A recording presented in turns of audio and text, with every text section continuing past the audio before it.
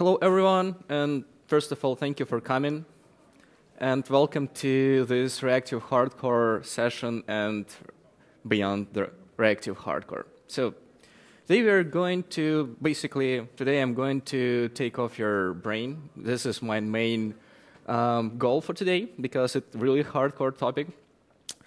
And before we start, I want to prepare you a little bit and explain what we are going to do during this session. So in order to make you possible to switch session and to make your day as more productive as possible. Because, yeah, that's why we are staying here. And for me, it's important to deliver the valuable information for you. So let's talk a little bit for whom this talk. And basically, this talk for everyone who is doing reactive programming or planning to do reactive programming these days. So how many of yours are doing reactive programming today? Okay, just 1, 2, 3, 4 hands.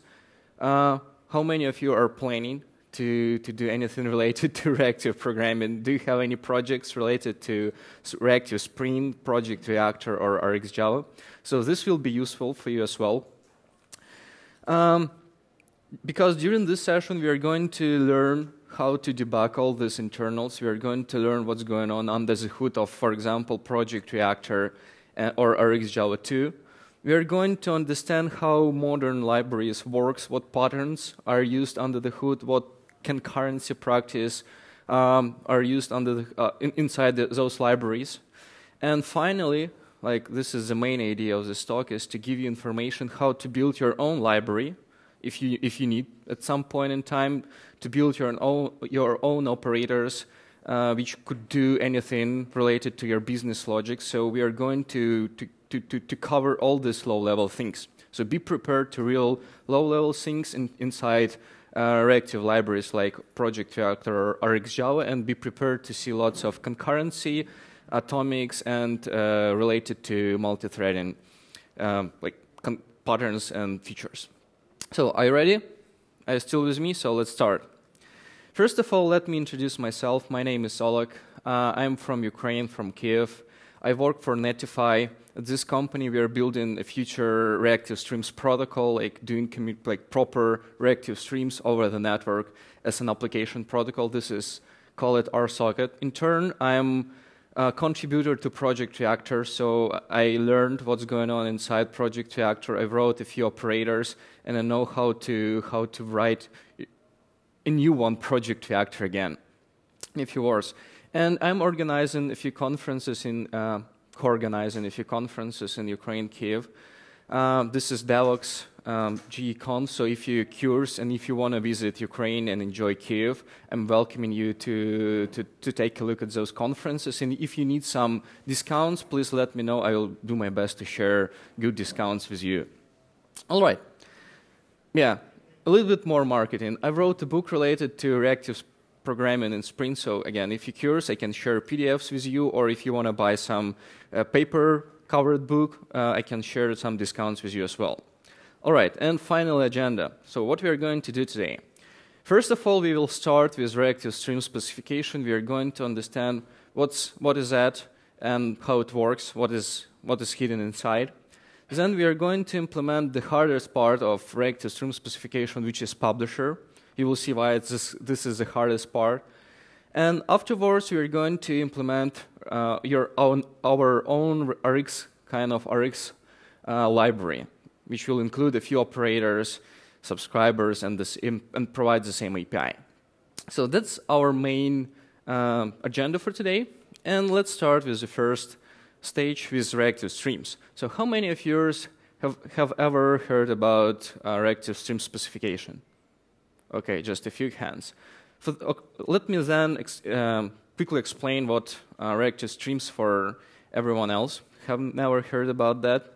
So basically, reactive stream specification, it's a specification, it's a document which specifies 3+1, which is a mix of 3 previous interfaces. So it provides 3 standard interfaces, like publisher, subscriber, and subscription.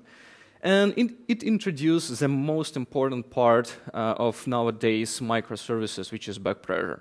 Have you ever heard about back pressure before? Okay, so let me quickly introduce what back pressure is, and I need one volunteer from the audience who want to help me. Like it will be a simple, really simple game. Like we will be, I will be showing how today's microservices doing communication. So I need one person who will throw balls into me. Just one person from the audience. Come on, wake up. It's almost afternoon, so you have to be awakened. So come on, one person. Who wants? So the game is really simple. You have to, take those balls. Yeah, here we go. And now, let's stay here in order to make the camera record me. And now you have to, once I say it, I'm ready. This is what's going on in our microservices and communication in our system. One service just started and it say, okay, I'm ready. My API is kind of healthy, so every client or HTTP client should just send requests to me, right? That's how we are doing our microservices. So we are going to show why this communication is not good, because we don't have back pressure in it. So once I say it, I'm ready, you have to just quickly throw balls into me as quick as possible, because you're a client and your main goal to send requests as fast as possible. So I'm ready, so just, okay. Yeah, that's basically, as you can see, I have only 2 hands in my capacity, right? Every service has proper capacity in it. Like, it could be a few threads, it could be a few workers. Stay here, I would need your help still. So, we have to consider our capacity. At some point in time, our capacity and our possibility to process some requests went out of resource. So we can't process requests, and that's what happened to me. I have only 2 hands in order to catch all the balls. That's why few of them started dropping. And that's basically what happening during communication or sending requests from one service to another. And we have to solve all this problem because sometimes we have to deliver every request to our server, right? Sometimes this is important.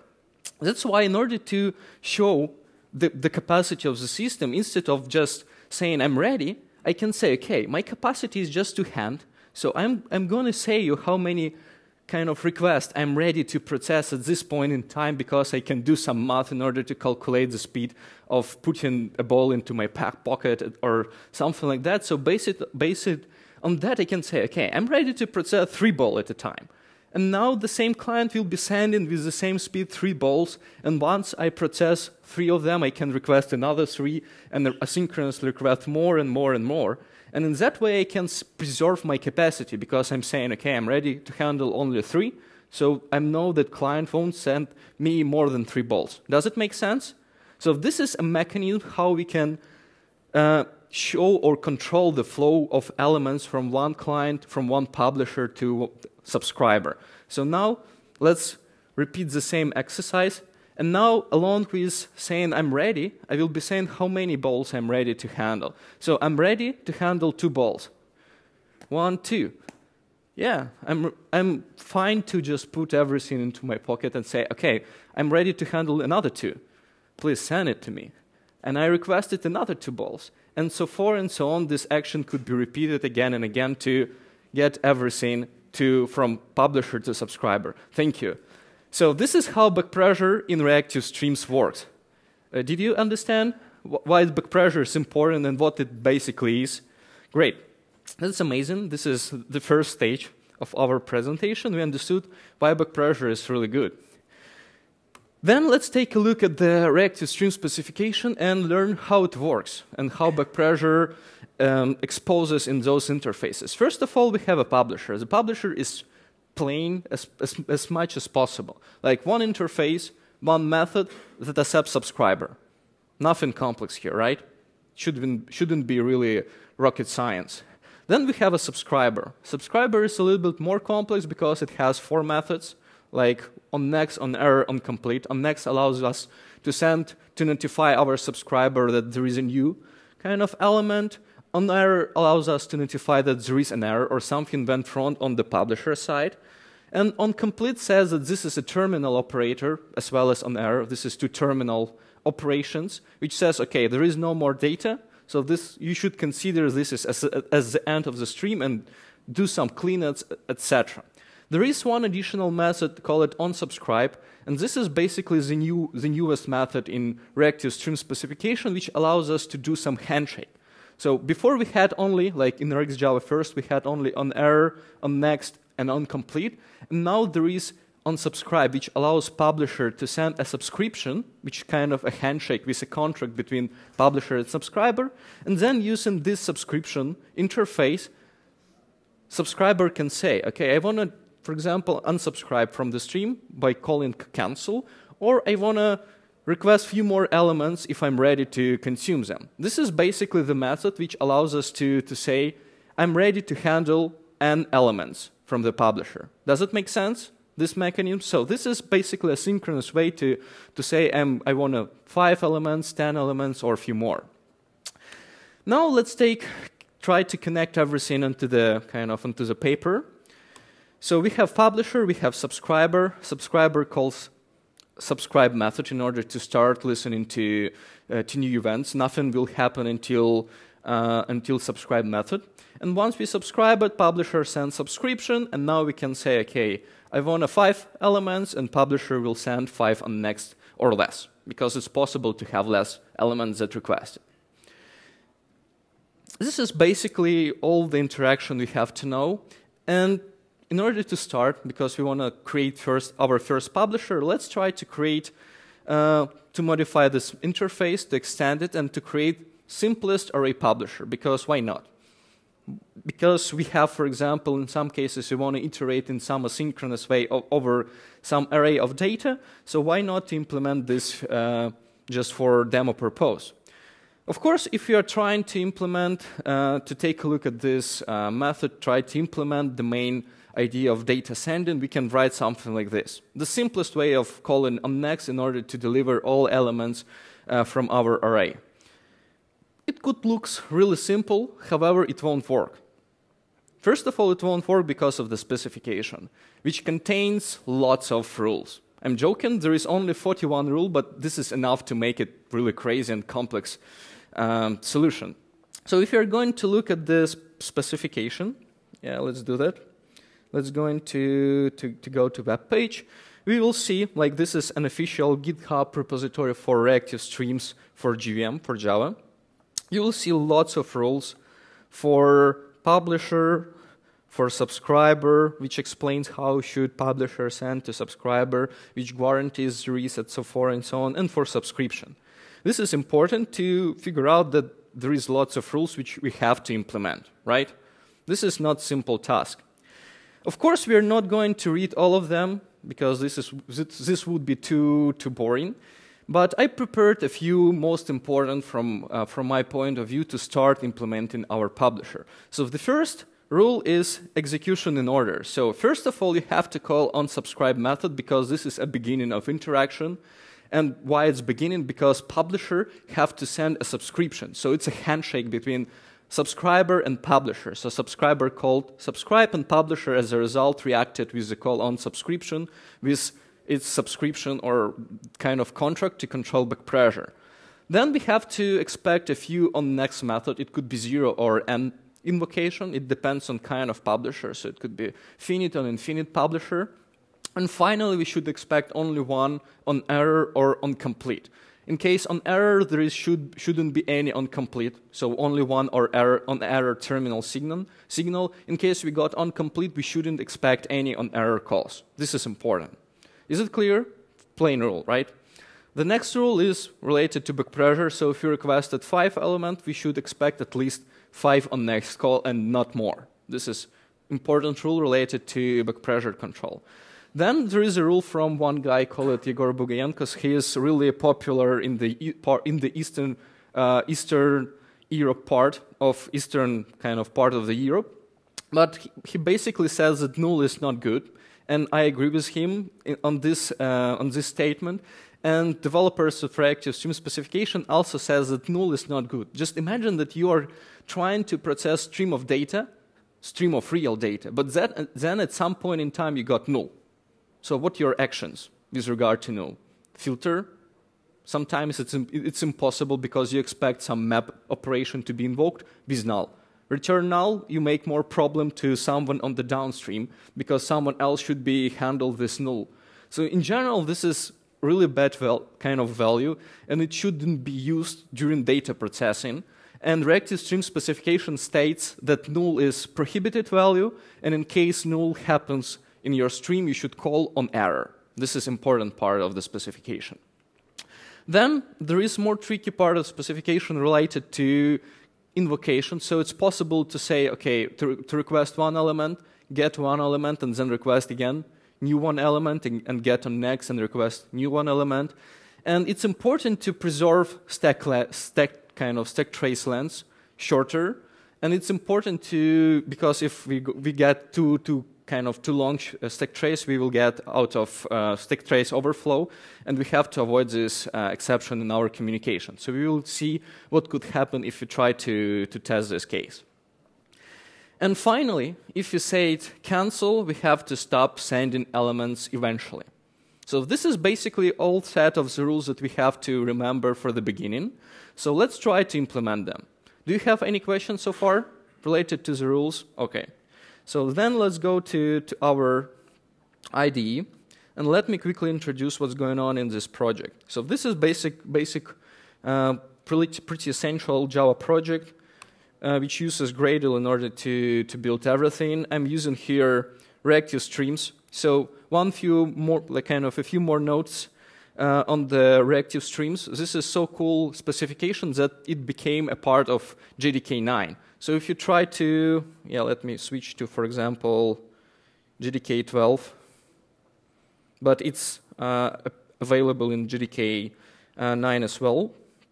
And if you're going to call not Flux but Flow, you will see the package called Java Util Concurrency, which is basically a part of JDK. And if you're going to look inside this package, you will see publisher, subscriber, and subscription. So it's so cool. This specification is so valuable for JVM and in general the world. So it became a part of standard JDK. And you can use, for example, if you're using JDK 9 or higher, you can use reactive streams interfaces from the JDK without bringing any additional library. But since I want to use, for example, the standard JDK 8, which doesn't contain these interfaces, I will have to bring this additional library to my project. But if you're using higher version, you can take everything from the standard JDK. That's good. And now let's take a look at what we have here. First of all, we have one class. This is basically our array publisher with the same implementation we saw a few slides ago. And we have a test. Today we are going to do TDD, so we are going to write tests and figure out whether our implementation is incorrect. This is the simplest way to implement something step by step, just by modifying small pieces. And it will make simpler and more clear how I get the final solution for you. Does it make sense? Okay, great. So let's start. This is just the beginning, and we have to implement the first rule, which says that everything should be called in order. The first test I'm going to write with you, so I'm just slowly create a test method, but then I will cheat a little bit. I will try to do something like this in order to, not like this, but like this, in order to implement everything. So be prepared to see kind of a few lines of code just in a moment, because I input a template instead of writing everything slowly and boringly. So let's start to write the first test, which tests that everything should be called in order, in particular order. So let's do that. Test that our publisher should call subscriber methods in particular order. Too long, but it's fine. Long methods names, it's fine for Java. And now we have to test it somehow. So we have our array publisher. Let's create an instance. And this instance expects some array, because this is array publisher. So we have, in order to create this publisher, we have to pass some array of data. We have some additional method, like utility method, which allows us to generate a range of elements like the simplest way to generate something. And we are going to use it in order to generate, for example, an array of, let it be 5 elements. So let's generate an array, and now let's supply this array to our publisher. The next step, in order to check everything, we have to subscribe. This is an important part of the specification. We have to subscribe to the publisher in order to start listening to incoming data. So we have to provide a subscriber. This will be a long subscriber. And we have to implement, what's wrong with that? Okay, long. And we have to provide, of course, a particular implementation of those methods. First of all, we have to request something, and we have to somehow kind of record that this method were invoked. So let's create another array list, for example, in order to put signals in it, observed signals. Yes, I understand that this is a little bit slow and boring, but this is just the first beginning in order to start be more burnt. And now we are going to say, okay, this will be a 0, so this is the first invocation or 0 invocation. Then we expect at least 1 invocation here, so every signal that appears here should be recorded as 1. And then we expect that everything should be fine, so we should observe 2. Afterwards, if you're going to make a verification, let's do assertion. And let's assert observed signals first of all. Observed, where is that? Observed signals. We have to contain exactly 0, 1, 1, 1, 1, 1, because 5 invocation of 1, and then it should contain 2. Does it make sense? According to the logic of methods invocation. So we have to wait for this kind of stream, and sometimes we have, since streams could be asynchronous, sometimes we have to create something like countdown latch in order to wait for completion of the stream, because we know that completion is calling off on complete methods. So let's just create countdown latch with one kind of countdown in order to count down it here. And then we are going to await it here.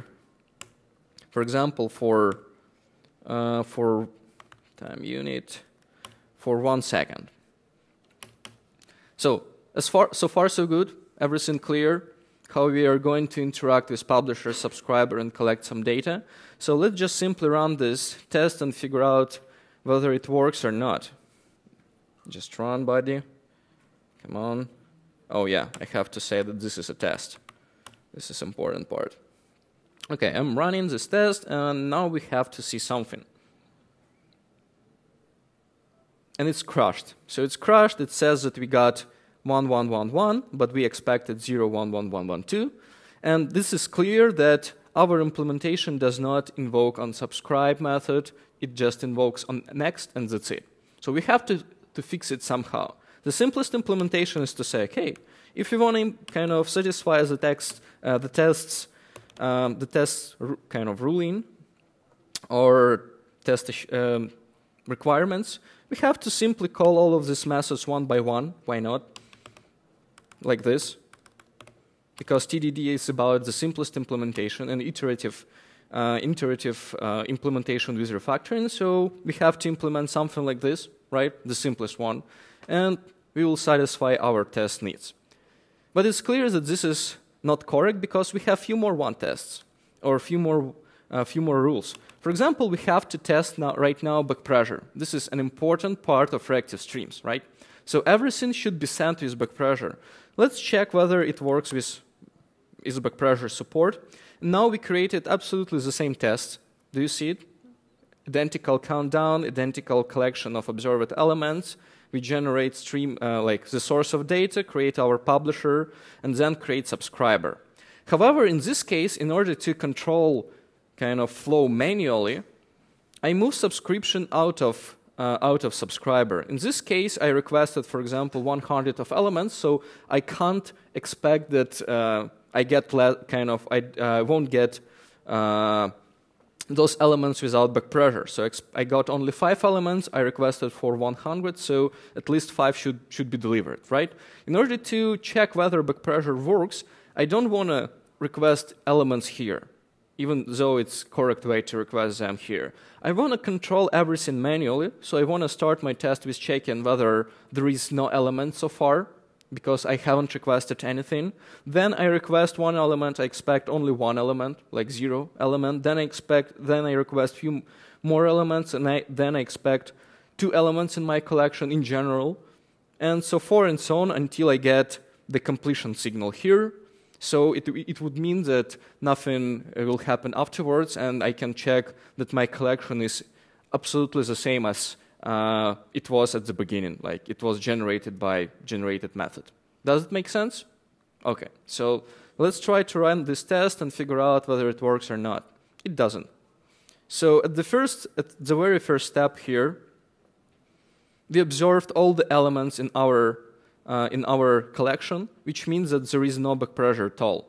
So our publisher just sent everything it had, and this is incorrect behavior, right? So any idea how we can fix that? Any idea? Friends, just try to help me a little bit. Just try to enable your nuts, start thinking how to fix this implementation in the simplest way. So where we call, like, which method is responsible for sending the demand from subscriber to publisher? How we request data?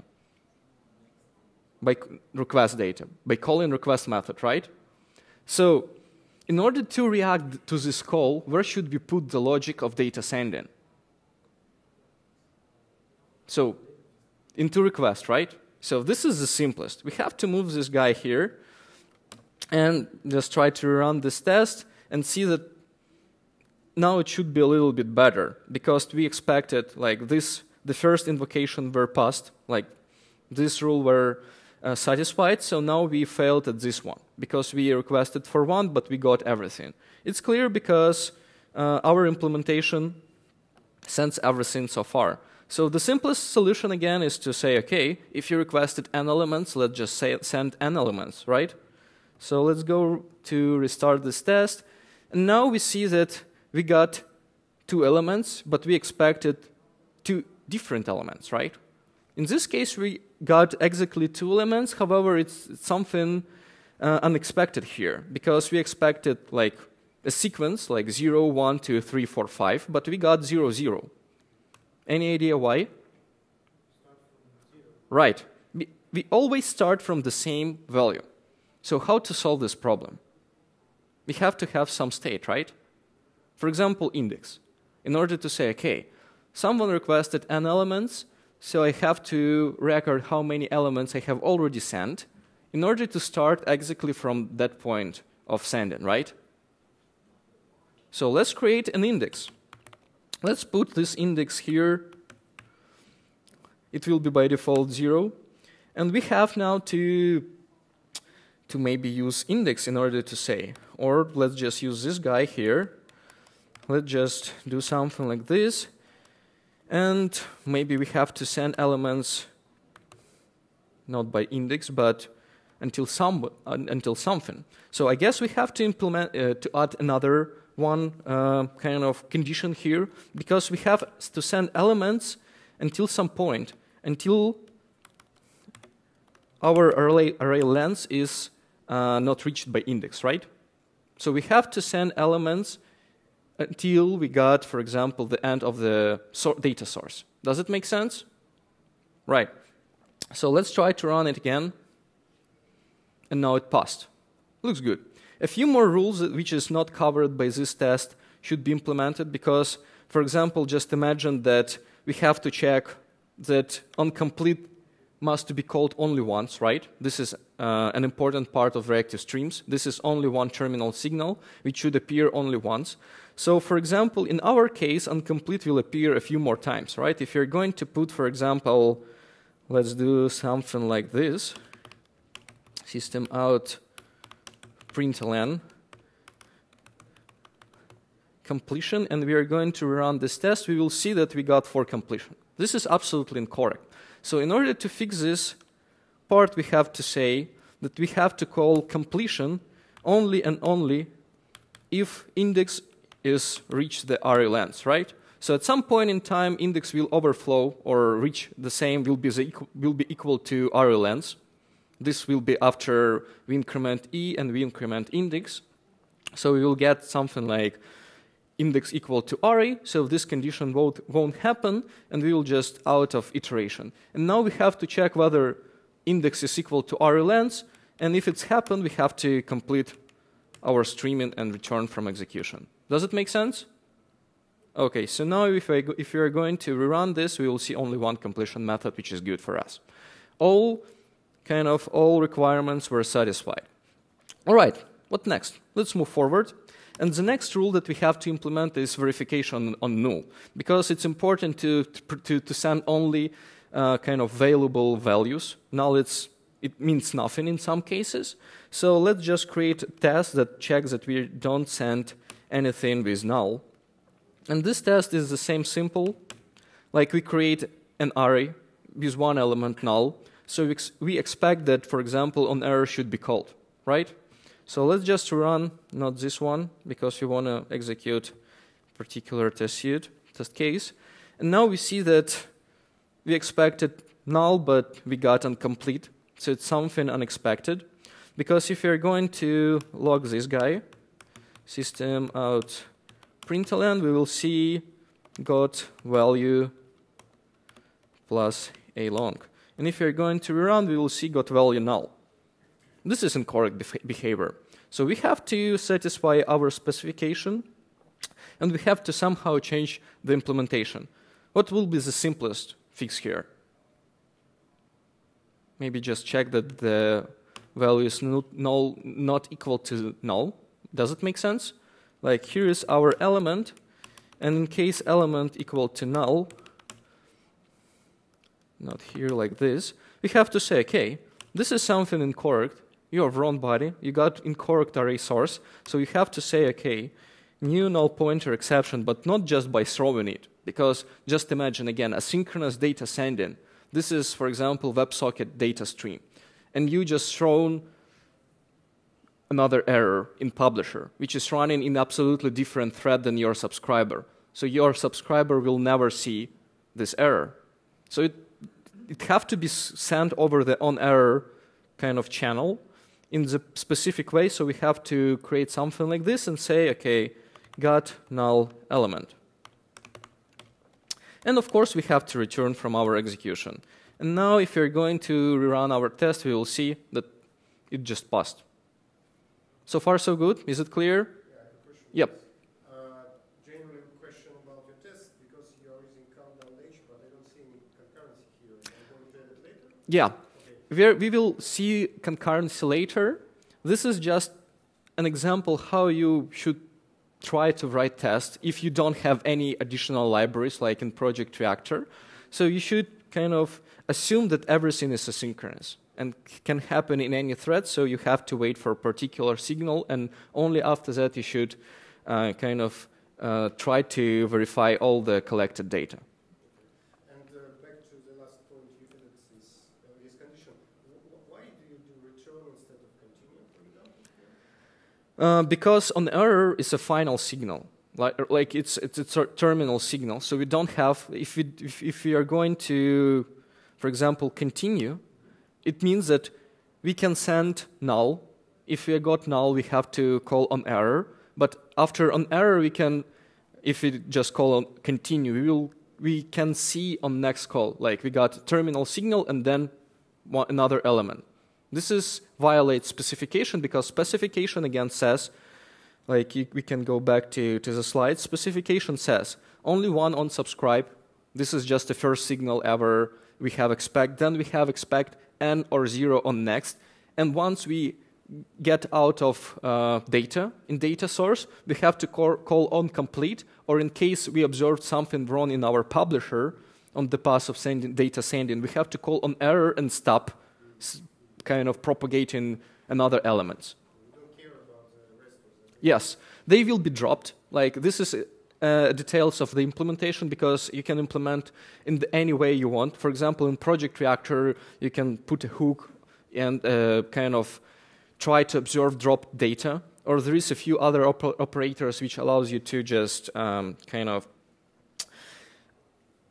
skip the error in some cases. But again, this is the details of particular implementation. By specification, only one error signal, terminal signal should appear. And after that, nothing else. So it's clear. Great. That's why I'm using here return in order to stop. OK, I'm done. All right. This is good, but let's move to more complex and tricky tests. Now let's try to, since we have almost implemented everything, let's try to make a test related to recursion. So in order to test that everything will be fine in case I do something like this, and here in this case I'm doing like, I'm requesting one element. This is absolutely allowed and absolutely correct to request one element, because you can have only one hand in your system, for example, like Node.js data processor. So you request one element, you got this element, and then you request another one element. And then you got another one element and request another one element. And so forth and so on. So what should happen? Any idea? Probably. Let's try to run it and see. OK, so we have to import this guy. Import static, and now let's try to run it. No, this is a run test, so let's run this one. And as it was predicted, we got Stack Overflow. And if you are going to take a look at the stack, we will see on next request, on next request, on next request, and we can scroll it until the end of the time. And it depends on the size of the stack, but in any case, if we request too many elements, we can end up with some super long stack which is out of capacity for the stack. So how to fix it? Let's go back to our implementation, and let's take a look again at this code. Any idea how we can prevent? Is the client valid? Say it again. Is the client, is it doing the subscriber, is it doing the right thing? Yes, so basically what's going on here, our subscriber requests elements, so it controls the stream of data. So, but depends on some cases, it could be a request for one element or for two elements, doesn't matter. So there are no rules where request can be called? It should be called either during the onSubscribe phase or during the iterating over the next. Specification says that it's prohibited to call requests here because it violates. It makes no sense.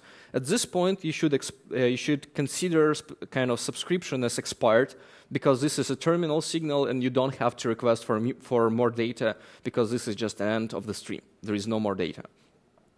But yeah, this kind of usage of subscription is absolutely proper. So any idea how we can fix that? Basically, we maybe have to put some flag which says that, all right, we have already started sending elements. Maybe you just have to say, OK, I requested that amount of elements, and return back without going into the loop of iterating over the stacks. Any idea how we can do that? Any flags?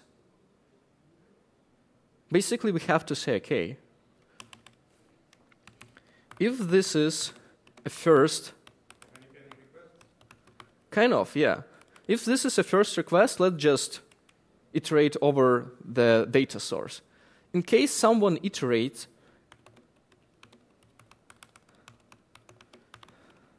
we have to exit and just say, OK, we requested that number of elements. One of the options is, of course, to create some Boolean field. But then, in any case, we would have to create another field, call it requested, in order to store the number of requested elements. And there is one common pattern in all reactive libraries I'm going to show you, which allows you to reduce the number of created fields, and in this way simplify the general implementation. So since we can request long n elements, we have to create long field call it requested. And what we have to do then? First of all, we have to figure out at the very beginning what is the initial size of requested. Kind of, let's call it initial requested. Then we have, of course, to increase the number of requested elements, because this is one of the important tasks. And then we have to figure out whether initial requested equal to 0. In case it is equal to 0, we have to do some business logic, like we have to send elements. In case initial requested is higher than 0, for example, someone requested 1, and we're still iterating, and we know that we decrement requested maybe later here, initial requested will still be more than 0. So in case it's more than 0 or not equal to 0, we have to just return. So this pattern called work in progress. And this kind of verification is basically checking whether someone is working or sending data at this point in time or not. And in case someone, for example, got on next and then requested, call it request method again, this parameter will be higher than 0. We just increase the total number of requested elements and exit the stack. And the same kind of previous worker or the previous stack will continue sending data without entering new one, new one, and new one again. Is it clear? Not clear. Maybe I have to debug it a little bit in order to show how it works. Okay. Yes, of course I have to decrease the requested field at some point in time. This is absolutely correct. For example, I can do this at this point in time. So I can create field, call it, for example, send, because I'm using, for example, this E. I have to somehow start using it, not just for fun, but just for some reason. And I can say in this way that, for example, like this. So here is the flag or field that indicates how many elements we have sent, right? Because on every stage of iterating, we will increase this field by 1.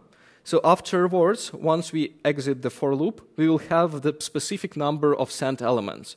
So once we are going to exit this guy, in general the method, we will be able to decrease requested field by the same number of sent elements. Does it make sense? Okay, so now let's go to debug it a little bit in order to figure out how it works. So let me just put this call here, and now let me go back to my test and execute only this guy. Not like this, but with debugging. Okay, so let's do this in this way. Running new idea on Mac usually doesn't work. So we got initial requested to 0. Do you see it? This is the first invocation. If you're going to look at the stack trace, yeah, this is the stack trace. You will see this is just a first call to my test. Then I call subscribe, and my publisher called onSubscribe method. And of course, we got onSubscribe method call here, and we requested for very first element. So since now nobody is iterating here so far, we can just bypass this guard, this verification, and we can start sending elements one by one. So we are going to check all the cases, and we got element, which is the first 0 element, and now we are going to send it. We got this element, put it into collection, and we requested for a few more, right? Here, we are here, but requested is 1. So initial requested at the point of entering the method is 1. So we have to just increase the general number of requested element, and then we have to exit in order to not increase the stack size, right? So once we made this action, we have to exit the stack, but we still continue to iterating. Because, yeah, now we have to make a few more changes in our implementation. Instead of checking the n, we have to check and use requested number, because requested shows to us the general number, the total number of requested elements at this point in time, right? So before we used n, again, let me show you n. The n was kind of shown or expose the number of requested elements at this point in time and this method call. But since we are using some total field, which collects all the requests, we have to use, instead of n, which is local variable, we have to use some global field in order to iterate until request ends. And now if we're going to run this debug again, we will see that we won't exit for loop iteration after the first thend. So again, initial request at 0, we just iterating through all the stops. Iterate, here's on next call, we requested another one element. Initial request at 1, we incremented global field to 2, so now we have to deliver 2 elements. That's fine, but we don't have to increase the stack size because someone is iterating. We are doing iterating at some stack already, so we have to just exit this one. We have to just exit on next, and we have to continue our iterating because send is still kind of less than requested. And here we go. We entered the next loop. We took the next element, sent it,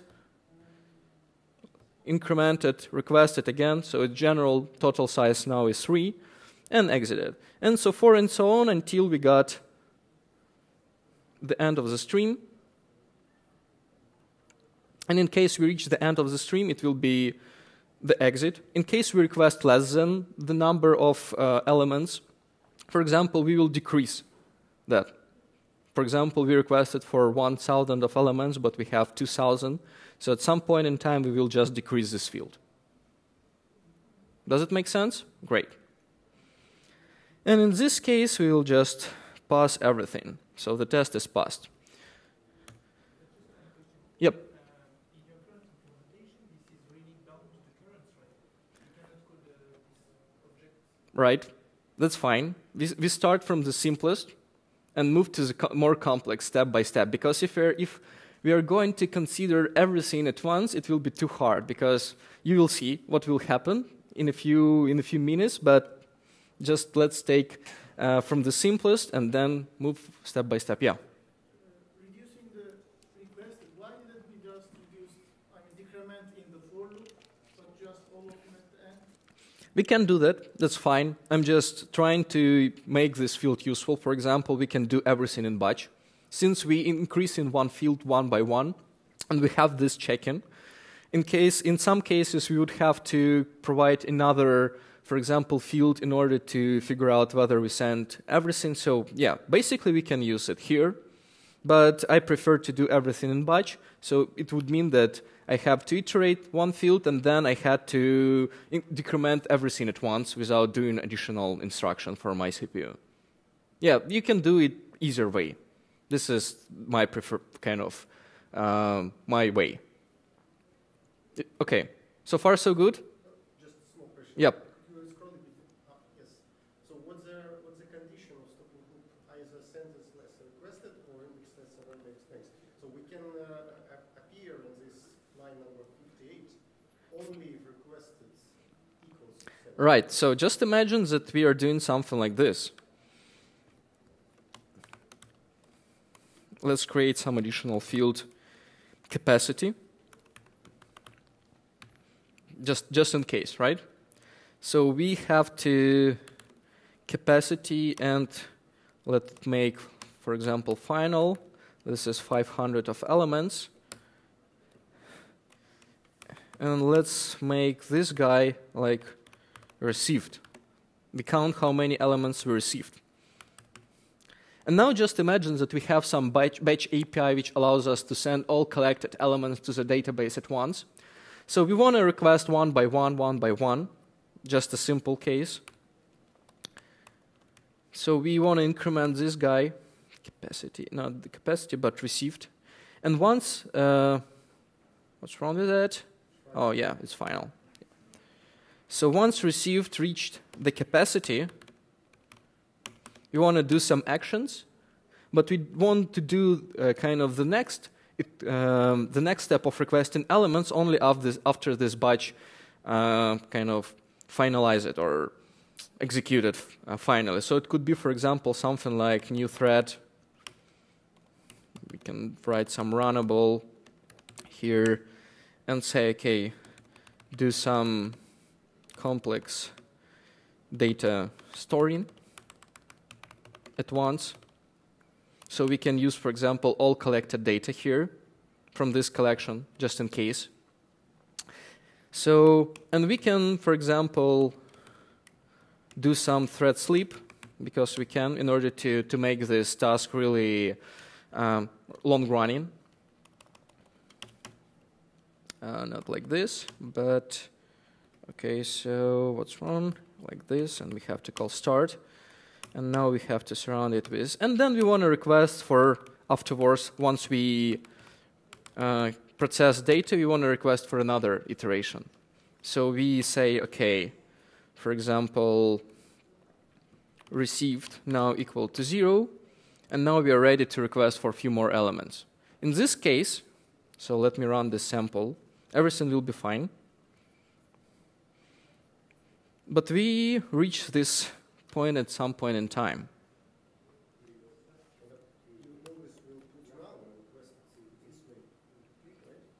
Say it again, sorry? Zero value, because sent is equal to requested always. The sent value will be equal to requested at this point when you subtract it. I don't see any other. Well, it could be less than requested. It means that you could just put requested equals 0. Yeah, if you put requested to 0, it will be a specification violation. We will get to this point. Yeah, but that's not typical setting time in your scenario. Why? Because you cannot reach this line until... Which one? When you put requested, when you subtract send from requested in your array publisher. Okay, so array publisher, I subtract to... Speaking about this particular line, I don't see any other condition except that send equals to requested when you can reach this line. Yeah, of course we can put this to 0. That will be totally fine as well. Yeah, absolutely. That's fine. I will be used this condition or this this case in a little bit further, but you will see why I did exactly like this. You will see that. So it's absolutely correct in this implementation, in particular this implementation to say like this, but in the future, once we reach multi-threading, you will see that it would be a little bit tricky, more tricky. But yeah, let's keep this kind of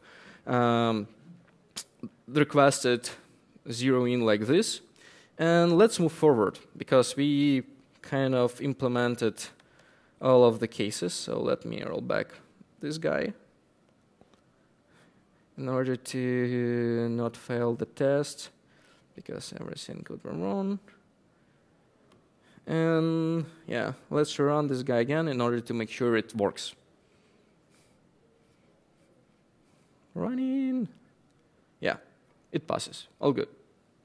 Final test, of course, will be related to cancellation. This is the only test we left on this is the only rule we left untested. So the basically what we are doing here, we call the cancel, and then we call request in order to make sure that that elements won't be sent because we canceled our subscription. Does it make sense? The simplest verification. Afterward, we check that uncomplete is not appear. So if I want to test this guy, I have to say that that assertion should be false, because after cancellation we shouldn't expect incomplete, because this is a total cancellation of stream. We don't have to wait for any incomplete signals. This we just say, okay, we don't want to receive anything. So we have to expect false here, and we have to expect kind of empty collection. So let's just run this test and see whether it works or not. It won't be working because we reached incomplete signal, which is illegal one in this situation. So we have to fix it somehow.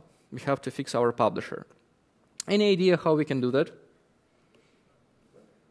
Right. The simplest is to say, okay, to create Boolean flag, like Boolean flag, cancel it, and say we have to put cancel it to true if cancel method called, and then we have to put a few more conditions. For example, if cancel it, we have to just simply return and nothing, and we don't have to do anything else. We have to do that here.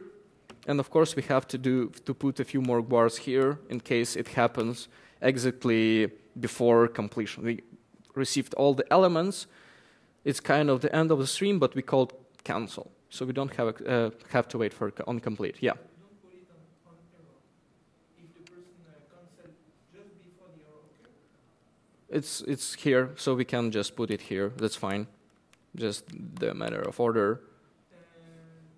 We can put it here as well. So it will be the same kind of, it won't change, it won't affect anything because this is just a matter of orders in this case because it's just the same loop. So in any point in time we will reach this kind of cancellation verification earlier or later. It doesn't matter, but this is fine.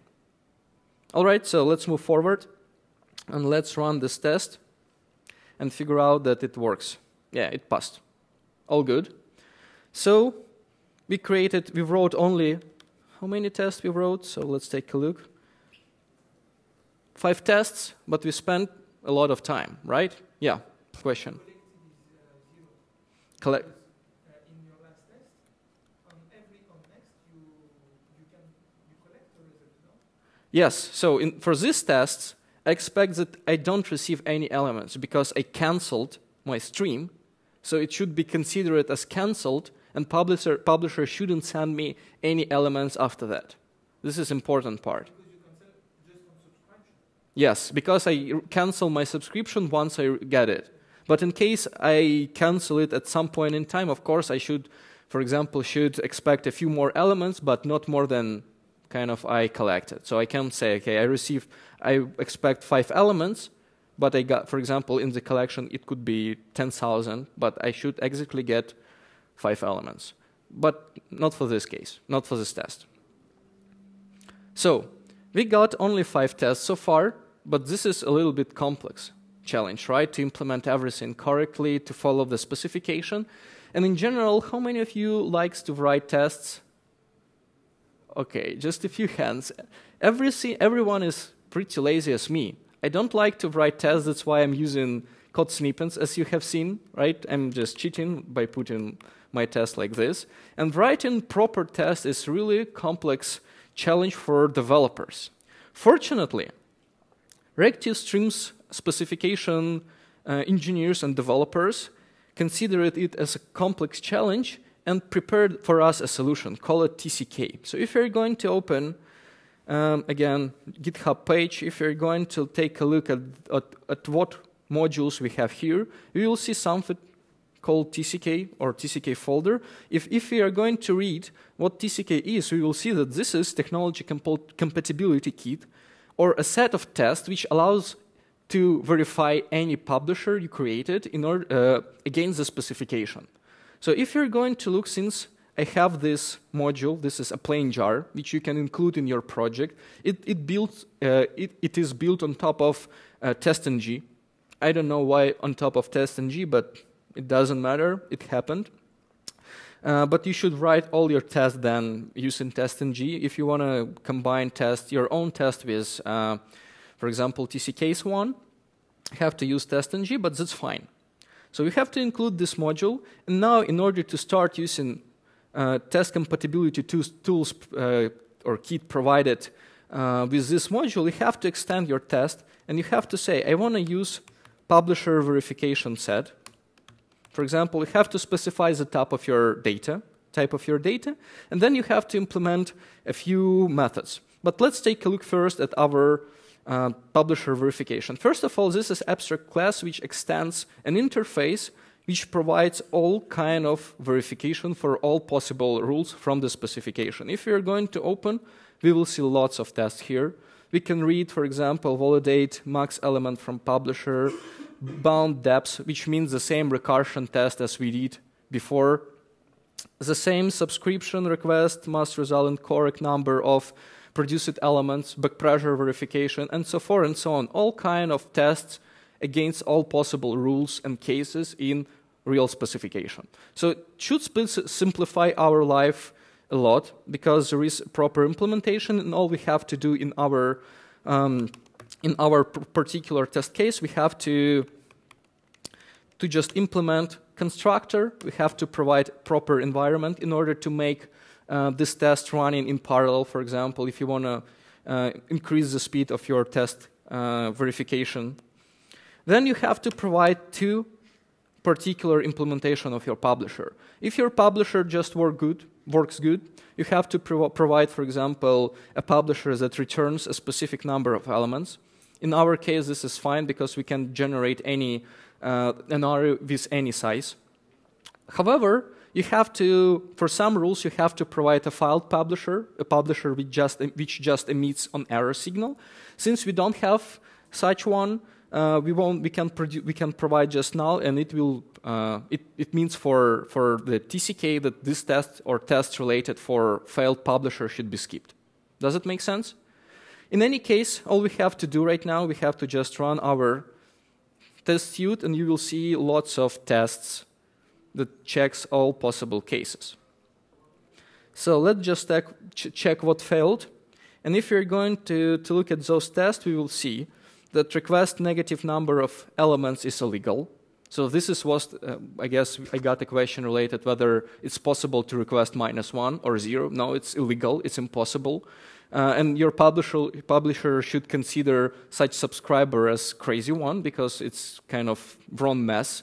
And publisher kind of subscriber math went in the wrong way. So we have to just throw an on error signal in order to stop iterating over existing data. Does it make sense? So we have to satisfy this rule. And in order to satisfy this rule, we have to just put a simple kind of condition here, like this. So we have, once we get a negative n, we have to just cancel our stream, and like this is absolutely correct. So we say, okay, we are canceled. This is the simplest way to stop iterating because everything could happen asynchronously, possibly. And once we cancel our subscription, nothing will happen if someone requests for a few more elements.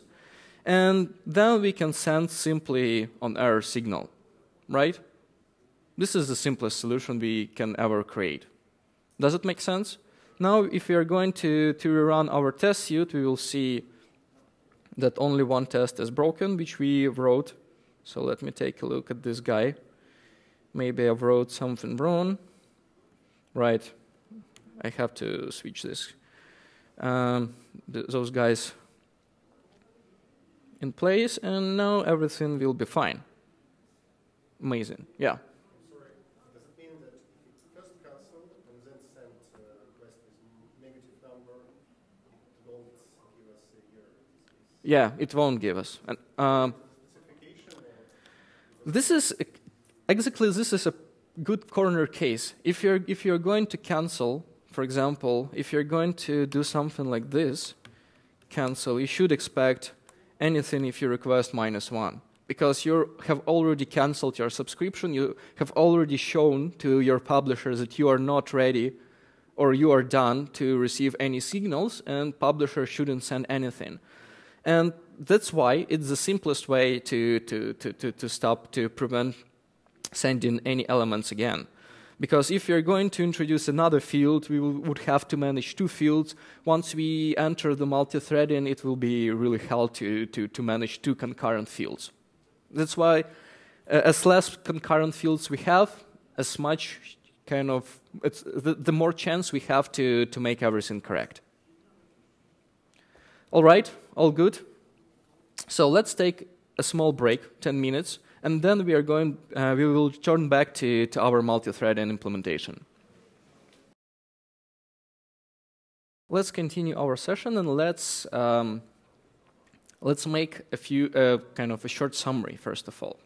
What we have to clarify on this picture, because you will see the same picture on the internet, and there is something incorrect in this picture. What do you think? What is incorrect here? Any idea? Like, can you see that communication is done between publisher and subscriber? Yes. Say it again.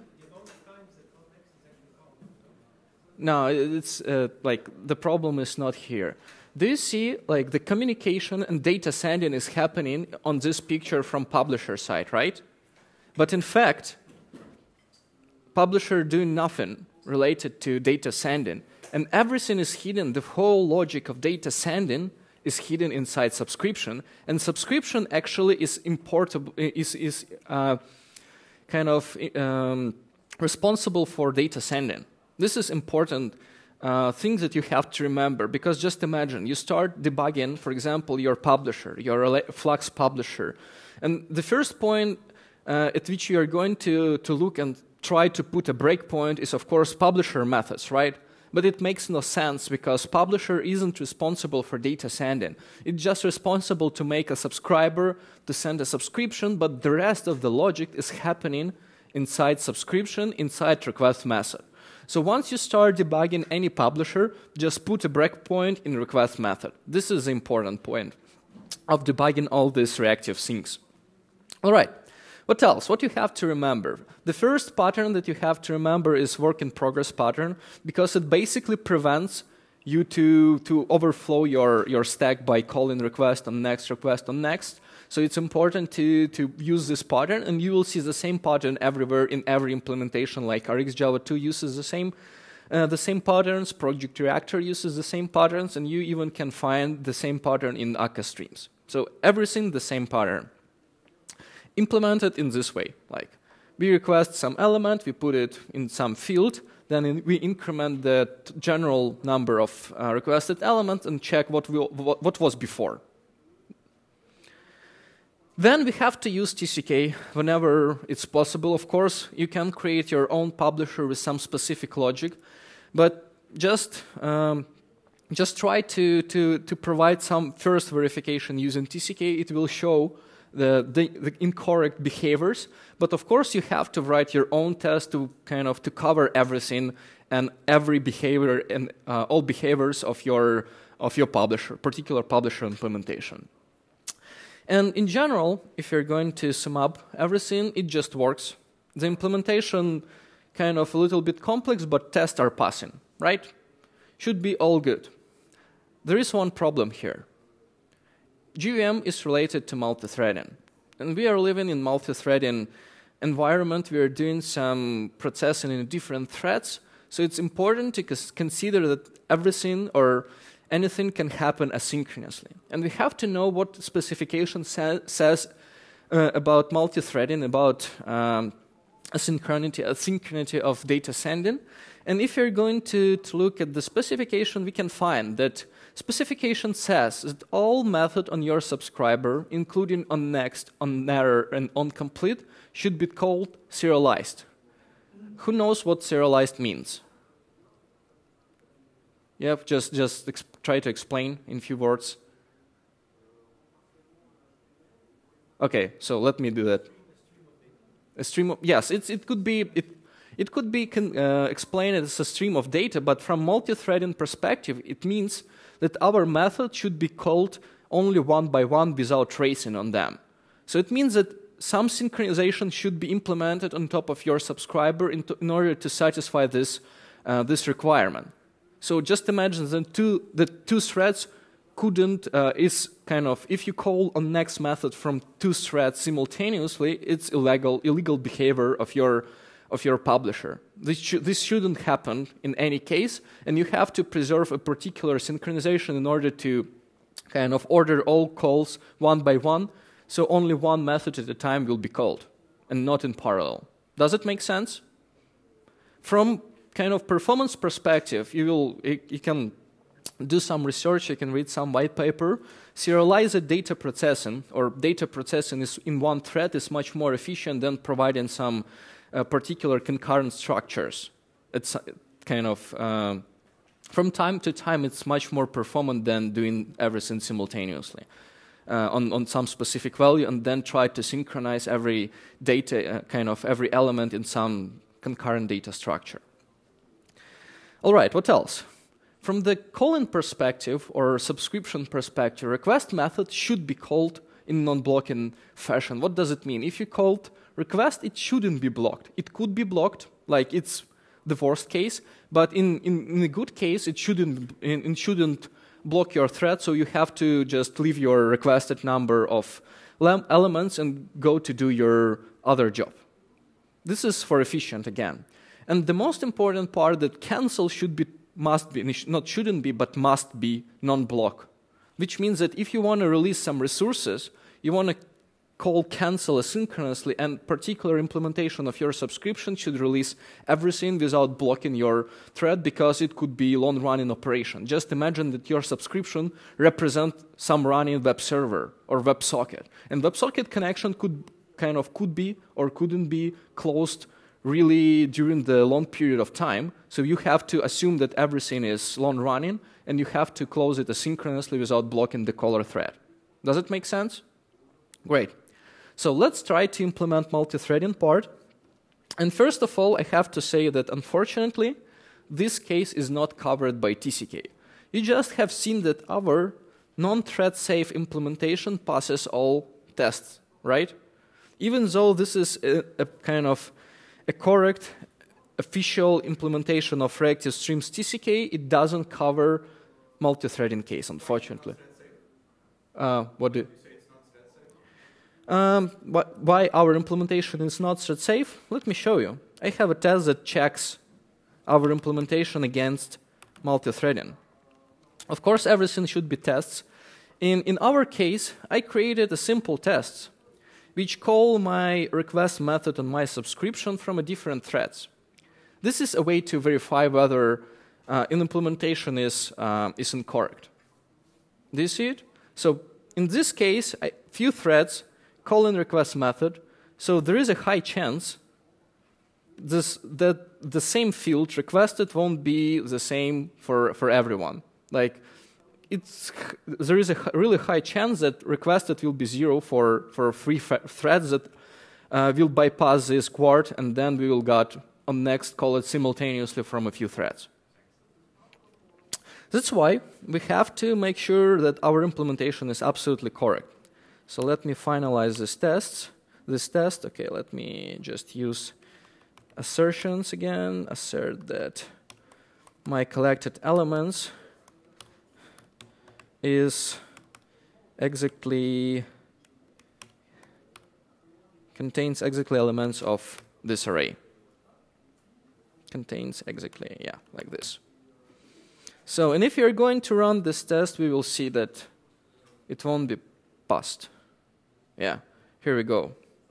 We requested for how many? For 5,000 of elements, but in our test we received only a few of them. As we can see, like this is actual result, 40 elements, but we expected much more. So of course we have to add maybe a little bit simpler verification, like this is size has size, for example, 5,000 of elements, and it will simplify understanding of what's going on. So yeah, here we go. We expected 5,000 of elements, but got 18. It's clearly that something went wrong, and it's absolutely clear that implementation is non-thread safe, right? So how we can solve that problem? I guess the simplest solution here, simplest but incorrect, is to put synchronize, right? Have you ever heard about synchronize before? Yeah, so this is the simplest way to make a particular call or particular method synchronized. And if you're going to run this test, we will see that, of course, it will be passed. But in case of such multi-threading invocation, one of the threads will be blocked, which is not good for us, right? And not efficient in multi-threading invocation. So the best case is to find out some non-blocking algorithm for data sending here. Any idea? It will make our implementation much more complex. Let's try to analyze what we can do. Of course, the simplest from my point of view is to make, first of all, every parameter here volatile, because we can. And for those who don't know what volatile means, volatile allows you to, it's additional instruction for your kind of compiler that compiles all the code, and this provides additional instruction which does some inter-process synchronization of all the fields. So it writes the data into field directly to shared memory, in a few words. So if you're going to run this test, we will still see that the test won't be passed, even so we have kind of proper synchronization on the fields itself. So what's wrong here? I guess if you're going to listen to IDE, we will see that there is non-atomic operation happens on volatile field. What does it mean? In general, we should expect that this field or this increment kind of field incrementation or increase in the size happens from the few threads.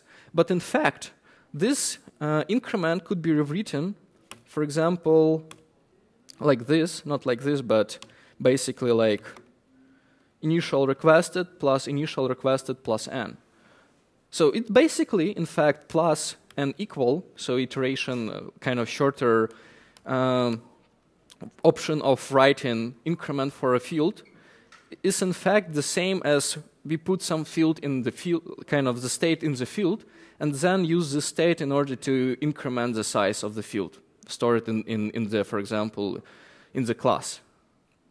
And this is two separate independent operation, and if we have some racing, one thread can read previous state and then write previous state plus new value. So few threads can simultaneously write some absolutely non-synchronized results. And this is not good. So how we can fix it? Any idea? Say it again? Right.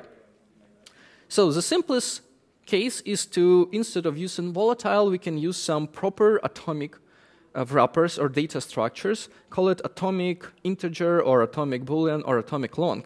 So let me quickly replace this implementation with some prepared one because I don't want to write everything here. So I'm just introduce the same implementation, but with atomic primitives. Have you ever seen such primitives before or used before? Who used them? Okay, just a few hands. But for those who have never used, I'm recommending to try them. It's pretty good to figure out how they work. So what's wrong with that? Okay, I missed one closing figure. So what's going on here? Basically, it's the same implementation, which relies on some atomic kind of increment of the requested field. This is guaranteed to happen atomically by the GVM. And then we can write in the same way here, like set 0 as it was before, right? Does it make sense? So I guess we should expect the test passed, right? Who votes that the test will be passed? Okay, just one hand, 2, 3 hands. Okay, 4 people. The rest, who votes that the test won't be passed? Okay, I will ask you and you why. Because setting to 0 is 1, you have to decrease. Say it again. Setting 0 here is 1. Why? Different thread, you may just want to decrease one. Okay, that's a good point. That's why in the previous synchronous implementation, I wrote it as minus send, right? I rewrote it like here we send n elements, like we for sure iterated n time, and now we can decrement the specific number of elements we set in particular, right? So will be test pass it or not right now after those changes? Okay. Who votes against the test passing? Okay, it's the same one person. I will ask you why later, but let's run it and let's figure out whether it works or not and whether this refactoring fixed it. So it's running, and again, test failed. They expected 5,000, but get now a little bit more, but still not yet there. So what went wrong? Any idea? Is that really how we want it? Set minus 7? Yeah, we can. Right, this is the previous implementation says it. Yeah, in this way, but let's run it again.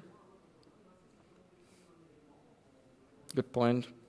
Good catch up. But anyways, the test is not passed. Why? Any idea? Yeah, please. Why?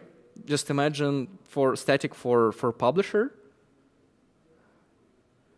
Like we got a subscriber, and in our implementation we sense methods, sense elements, sense the whole array to particular subscribers that requested.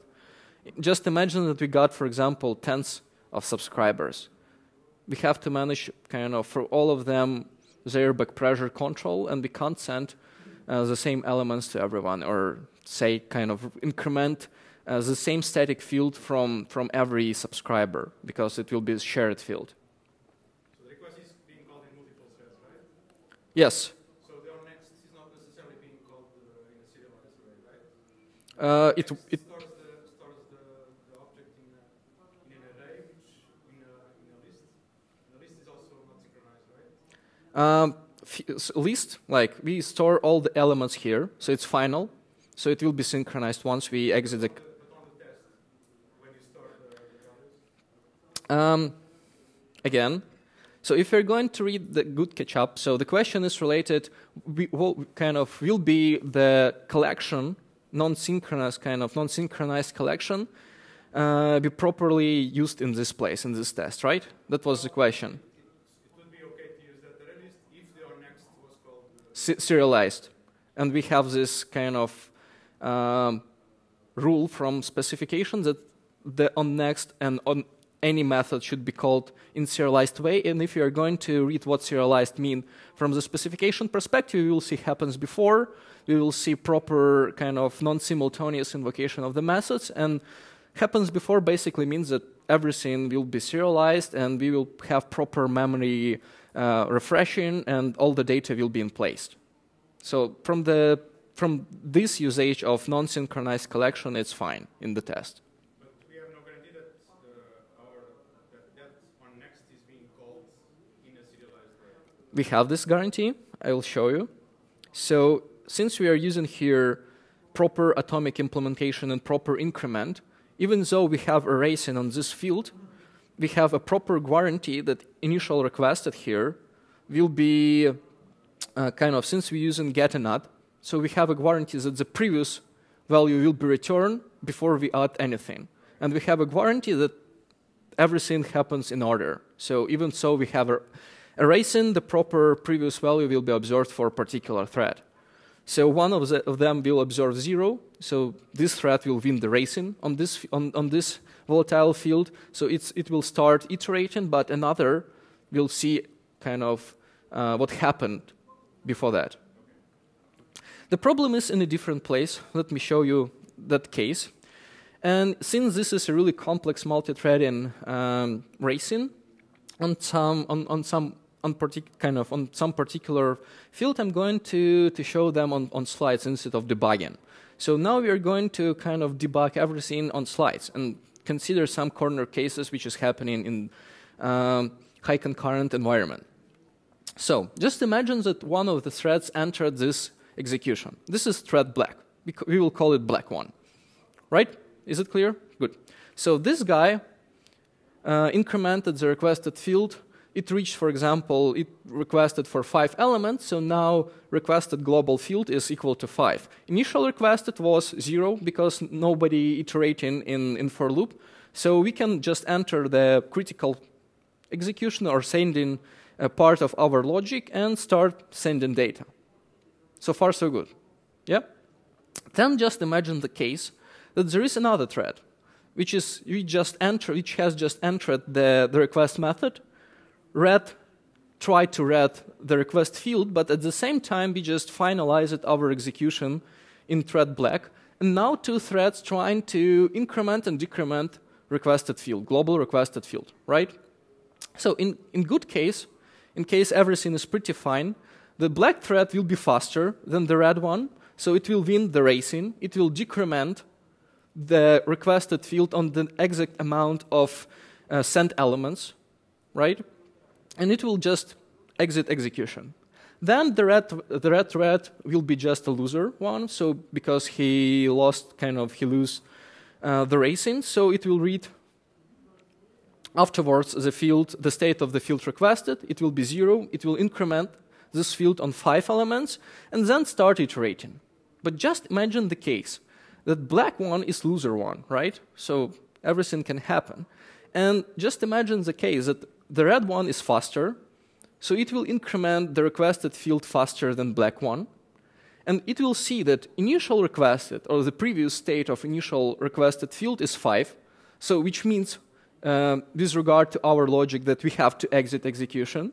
But at the same time, the black thread just simply decrement on 5 elements because it sent only 5 elements, and will also exit the execution.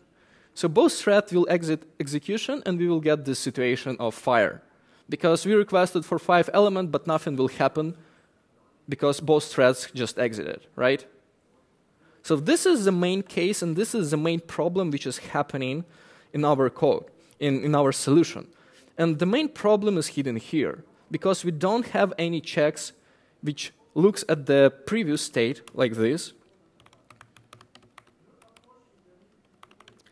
and checks whether the previous state is higher than 0, because kind of this is racing, and this field's this is basically a point of racing, so we have to consider that at the same time someone can increment this field while we're decrementing it, right?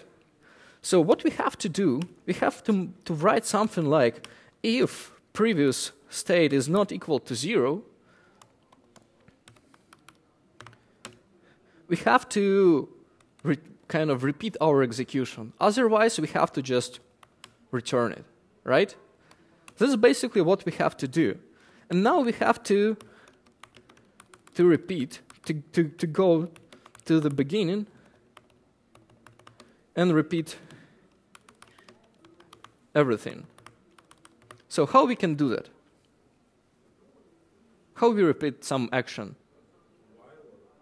Right. Of course, if we will be in, for example, C# or Visual Basic or whatever language that support Go2, we will be able to use Go to a particular line and solve this this problem in a different way. But in Java, we don't have such keywords, so the simplest solution will be just to say, okay, let's try to write a while loop. So we want to iterate until the end of time. And you want to repeat everything in case the previous state is higher than 0, which means that there is a racing and someone requested for some data. And we have to just reset the send field to 0 and start from the beginning. Does it make sense?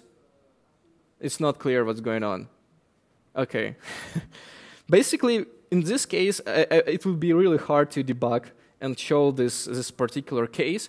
But let's just walk through the code. So you started execution. So you entered this method. You checked that this field is equal to 0. You started sending data here. You entered while true loop, and you started sending data. Then you exited data sending. You started kind of bypassing all these checks, and you reached this point, right? So you are trying to decrement requested value exactly on the amount of sent elements. In one case, the decrement will be equal to 0. The previous state equal to 0. Oh, yeah, I have to change this to equal to 0. In case the previous state is equal to 0, it means that you sent you satisfied the demand from the subscriber. So subscriber requested 10 elements, and you exactly sent 10 elements, which is specified in the send field, right? So in case you satisfied the requirement from the subscriber, you're absolutely free to exit the execution. However, we are living in multi-threading environment, and as I have shown on the slides, another thread can increment the same field at the same time because we just send an element, and for example, we executed some asynchronous processing on next method, and then we requested for a few more elements. This could happen, and we have to be prepared to such case. So we can reach some racing on this field, and one guy, as I shown on the slides, can increment requested faster than we decrement it, right? So in such case, we can get previous, for example. state equal to, for example, 10 or more. It depends on how many elements were requested just a moment ago during the racing. So it means that the current state of global requested number is higher than 0, and the guy who's requested or who's decremented this field will see initial requested higher than 0, so it will just exit the execution. And we have, instead of just exiting the thread, we have to repeat the work. We have to steal work from the previous thread and do it for him. Is it clear right now? Okay.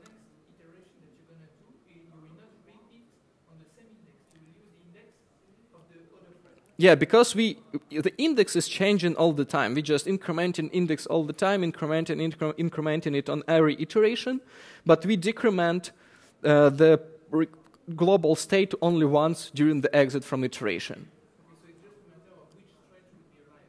Yep. Yeah, this pattern basically call it work stealing.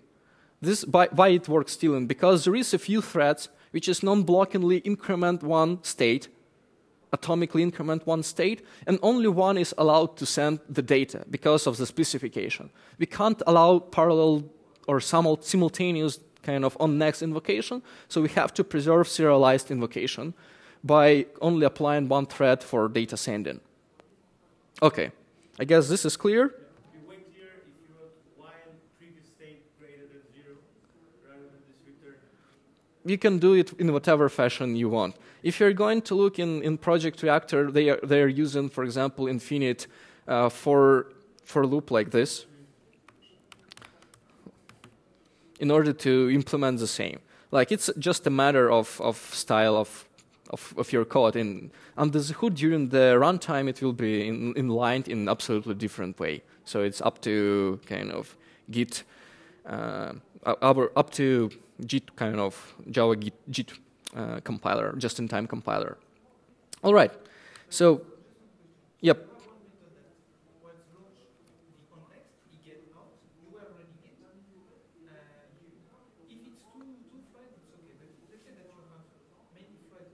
Okay.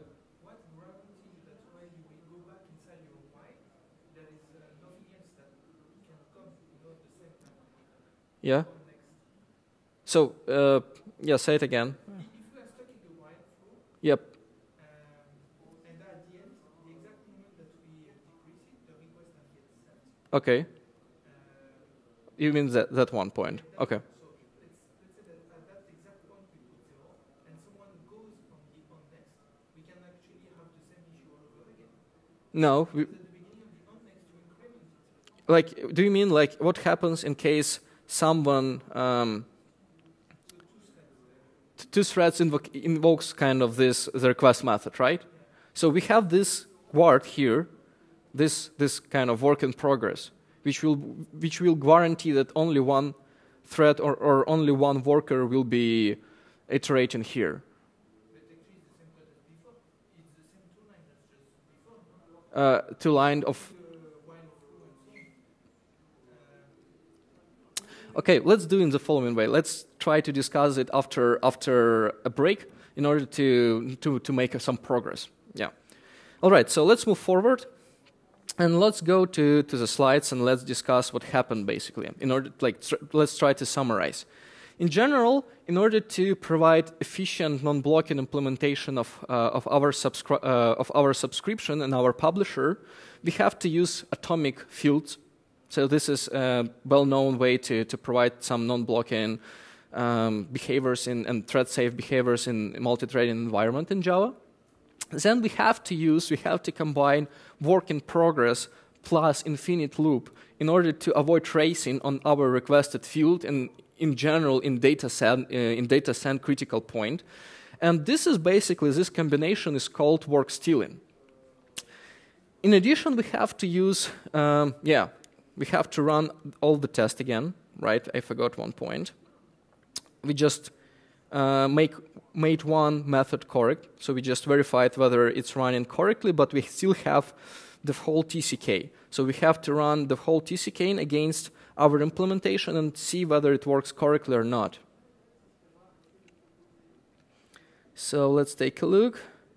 Again, something went wrong here. I will be back to that later. But now we have one test which is just running. And if we are going to wait for a few more minutes, this test will still be running. Why? So in order to understand why, we have to take a look at the test. We have to read what this specific rule says. And if you're going to look at this kind of, and the test, it says, okay, just imagine the case when your subscriber requests for one element and then requests for long max value -1. So it basically will be long max value, but after it could request for a few more elements. So if you're going to look at the test itself, we will see that the initial request here is integer max value. Once we requested integer max value, we request for long max value -1. So now the question, what will happen if we reach on long max, on kind of on long field, some request equal to something like this: integer max value plus long max value in general, to simplify the case. What will happen? Right, it will overflow and we will get minus requested. Like the requested state will be minus something. And unfortunately, the default atomic long does not prevent or handle this case. Because this is just a simple, like, it can fall back to the simple while loop, the same racing. We just use compare and swap in order to make sure the state in the memory is the same as it was before. So this is one of the pattern, like non-blocking loop with compare and swap in order to make some operation atomic. And unfortunately, there is nothing related to checking of the overflow. So we have to basically somehow implement something similar, identical to what's happened here, but with some additional checks like whether the field is overflowed or not, right? So the simplest way is just to copy-paste this guy and put it here instead of this certain implementation. So we have to use, of course, this our requested field. We have to use get, because this is a little bit complex implementation with regard of what's going on inside particular atomic long implementation. But in general, we will end up, I will try to cheat a little bit, we will end up with something like this. So we will create the same do-while loop, which will use the same compare and set or compare and swap under the hood in atomic long. But in between, we will introduce some few more check-in. The first check-in is whether initial is already long max value, because it could happen. Someone put long max value into the request field. So the next thread which is trying to increment this field will see long max value. So it means that there is nothing to increment here. We have to just exit the execution. We reach the maximum value of long, right? In case it's not equal to long max value, we have to make proper sum of the states.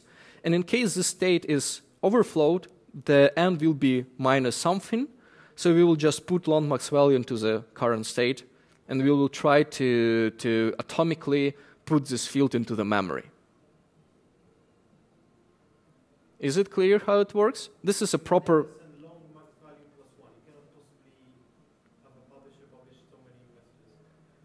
Say it again? A publisher cannot possibly publish more than long Right. Yeah, this is absolutely correct. If you're going to look at the specification, and if you're trying to look at what is related, not here, but to long max value, we will see the rule number 17 in the specification in the subscription section, and we will see that long max value could be considered as unbounded request. So the publisher is absolutely fine to send all this data, because sending of long max value elements will take 292 years on one computer. So it doesn't make any sense to have some more complex kind of data structure to handle more than lone Maxwellian, we can simply consider this as an unbounded request because no one production is living more than this kind of this time. Does it make sense? Great. So we have to fix our solution in this way, and now if we're going to rerun the whole test suite, we will see that all tests will be passed, except this one. So we have to look what's going on here, what's wrong there. Yeah, because I called cancel, that's why it wasn't passed. But in general, if you're going to run the test suite again, yeah, absolutely. I changed this and forgot about fix. Again, all right. So let's just keep this strange test because yeah, it's doing something wrong. And let's move forward. Oh, yeah, right. I have to request 5 elements instead of 1, and then it will be fine. Yeah, all good. Right. So let's go back to the slides again. We have to implement our own get and add instead of using kind of built-in one because of the overflowing. So we have to handle this case. And in general, if you're going to summarize, we will see that everything works right now in multi-threading environment. The code is much more complicated. That's why we started with the simplest non-thread safe implementation, right? Because if we try to handle everything at the same time, we won't understand anything. That's clear. And now we have to optimize it. It works. It works fine. It works absolutely correct from the reactive stream specification perspective, but it's slow. Why it's slow? We have to consider what kind of optimization we can apply. So first of all, from the kind of general optimization science, if there is one, we can optimize some field access, if it's possible, because we have a few more atomic kind of primitives here. Maybe it doesn't necessary to have atomic or volatile access to all of them. Then we have some, Then we have some few more produced objects, and if you know, the more objects we produce to our garbage collector, the more work we have to handle afterwards. Because we are living in Java. Java has garbage collector, which is handled asynchronously or synchronously at some point in time all the objects in the memory. So it have to clean all the trash we produced. And this is, of course, some resources of the computer, which means that we have to wait some time in order it will be cleaned. So it decreases in throughput as well and in latency. And possibly we have to improve execution path because, you know, in some modern processors there is some slow, fast path where a processor can do some aggressive kind of optimization with regard of the state of execution. So we have to consider some possible execution path optimizations as well. And yeah, this is important to JMash everything because we won't figure out whether we did some optimizations or not. So we have to use Java memory, not Java memory, but Java micro benchmarks. Have you ever heard about JMH? Yeah, a few hands. So this is a tool built in JDK right today. And it allows us to run a proper benchmark against our implementation. And this will be proper micro benchmark, which allows us to handle all possible cases like cache and lining and so forth and so on, which will happen in real runtime. So in order to start using GMH, we have to bring 2 dependencies. Starting from JDK 12, this is a built-in part of the open JDK, but we're still using JDK 8, so we have to bring them as a dependencies. Then we have a few more tests here. We have a module GMH, which has a proper performance test, which is basically tries to run our implementation, our proper optimized implementation against old one. So I have an old one implementation here. I have to uncomment it, of course. Come on, not here, but yeah, I have to uncomment this part. Again. Yeah, and here is old one implementation, which in current state is absolutely identical to what we have in Array Publisher, right? So now we are going to apply a few optimizations on our array publisher, and then we are going to run this performance test in order to figure out whether we reached better performance or not. Does it make sense? Any questions related to performance? So this is a really simple performance we create to publishers with the same number of elements in it, and then we run the same test, which is basically calling subscribe method and waiting for the end of the stream.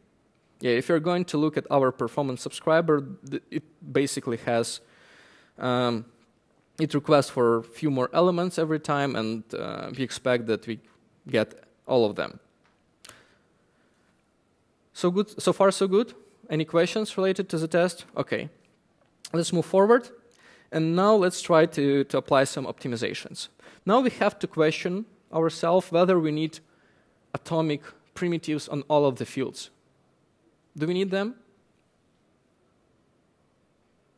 Okay, let's start with the simplest. Do we need atomic boolean on cancelled field?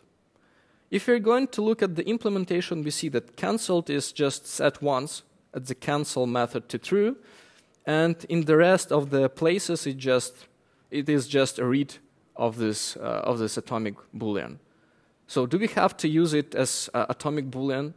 Basically, we can just make it volatile because, yeah, cancel can happen in any thread, so we have to expect some asynchronous invocation, some multi-threaded invocation, but in general, we don't have to do any other we don't have to do any atomic operation on it, right? So that's fine. So we have to just simply simplify this guy a little bit as well, and we have to write something like this. All right, so all good. What else? We simplified, we reduced one object. It will improve our performance a little bit in case we have a short stream, like a stream of few elements, because we produced less object to garbage collector, which means that garbage collector will be required to clean up less objects. Okay, now I have to question you. Do we have to have atomic integer on index field here? Let's take a look at our implementation. We have a guarantee here that all invocation on next method is happened by one thread, right? So it's those invocation are happening kind of in serialized way. Where is that? Where is that? I don't see my for. Oh, here we go. So all invocation on next happens by serialized way, which means that only one thread iterating over this section, which means that only one thread increment this field, right? There is no other access outside of this for loop. So which means that there is no access here to index, which means that only one thread enter this invocation, and once this thread is exit, there is no other interaction with this field. So the question again, do we need any atomic operation on this field? In fact, we don't need. If you're going to read the Java memory model specification, we will see that we can safely mark this field as just plain field of the class without any additional volatiles, keywords on it, because before the write to this field, because before enter this section, we have a proper happens before kind of border or guard, which is happening here. So we basically atomically read and write from the request field, and then we do some write to this field afterwards, which means that any thread which enters this execution will be able to get the same state as it was before another thread write to requested field. Yeah, I'm going to share the link to Java memory model section related to this field, to this part, but this is basically a partial ordering of instruction or of the kind of data processing or code processing. And in general, in case there is no racing on this field, we can safely assume that kind of GVM propagate or provide us with up-to-date value of index. So basically, again, we read from this field, which invokes happens before condition, and we write, again, which guarantee that everything will be, again, visible to any thread, which will read from the same field. A little bit complex, but yeah, I'm going to share some links, so you'll be able to read what's going on afterwards. Now, what else? Do we need to read every time from this requested field here? Just imagine the case again. Someone entered the execution here. What's going on? I guess I broke something. Yeah. So only one thread entered this field, which means the current requested number is equal to basically to what was requested in N, right? So the first one thread invokes request method. For example, it says, I want 100 of elements. Then it bypasses all this verification, which means this is the only thread. And then it starts iterating over this field. So it means that at this point, at the first invocation point, the N will represent the current state of kind of the total number of requested elements, right? Yeah, question. Yeah, we will move forward to that point. Now we just send all the requested elements, and we reach that point. In some case, previous state will be 0, which means that nobody requested more elements, that the end was just an actual requested number or the total number of requested elements. In case the previous state is higher than 0, it means that someone requested and we have to update the previous state. So we have to basically modify N to the previous state. Of course, it's a little bit incorrect because we are modifying the parameter here, so we have to move the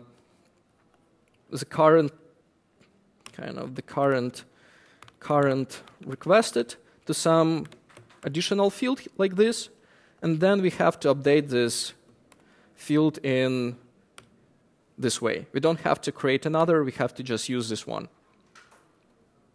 And that's it. Does it make sense? All right.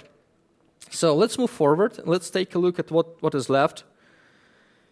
We have one more object here, and we have a few more kind of field access here. So basically, if you're going to run previous implementation against this one, that's what I'm going to do right now. So I'm just going to run this test. We will see that the performance result will be much higher of the optimized implementation compared to the previous one. So we will have a few seconds. This is improper test because we have to do a proper number of iteration for warm-up. We have to do a much more iteration sessions for measurement. This is just for demo purpose. At home, you have to run, for example, 10 warm-up iteration and 10, for example, measurement iteration in order to reach proper inlining numbers and proper, I don't know, all possible implementations that just-in-time compiler can apply to our code. But even though, if you're going to wait a little bit, we will see maybe 30 or 40% win in performance. So let's wait. During this time, you're more than welcome to ask some questions. Any questions?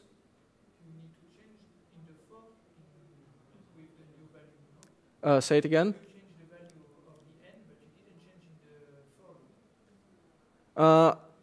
Just a sec. Let me double check that. So you said that I forgot to change. Okay, where is our array publisher?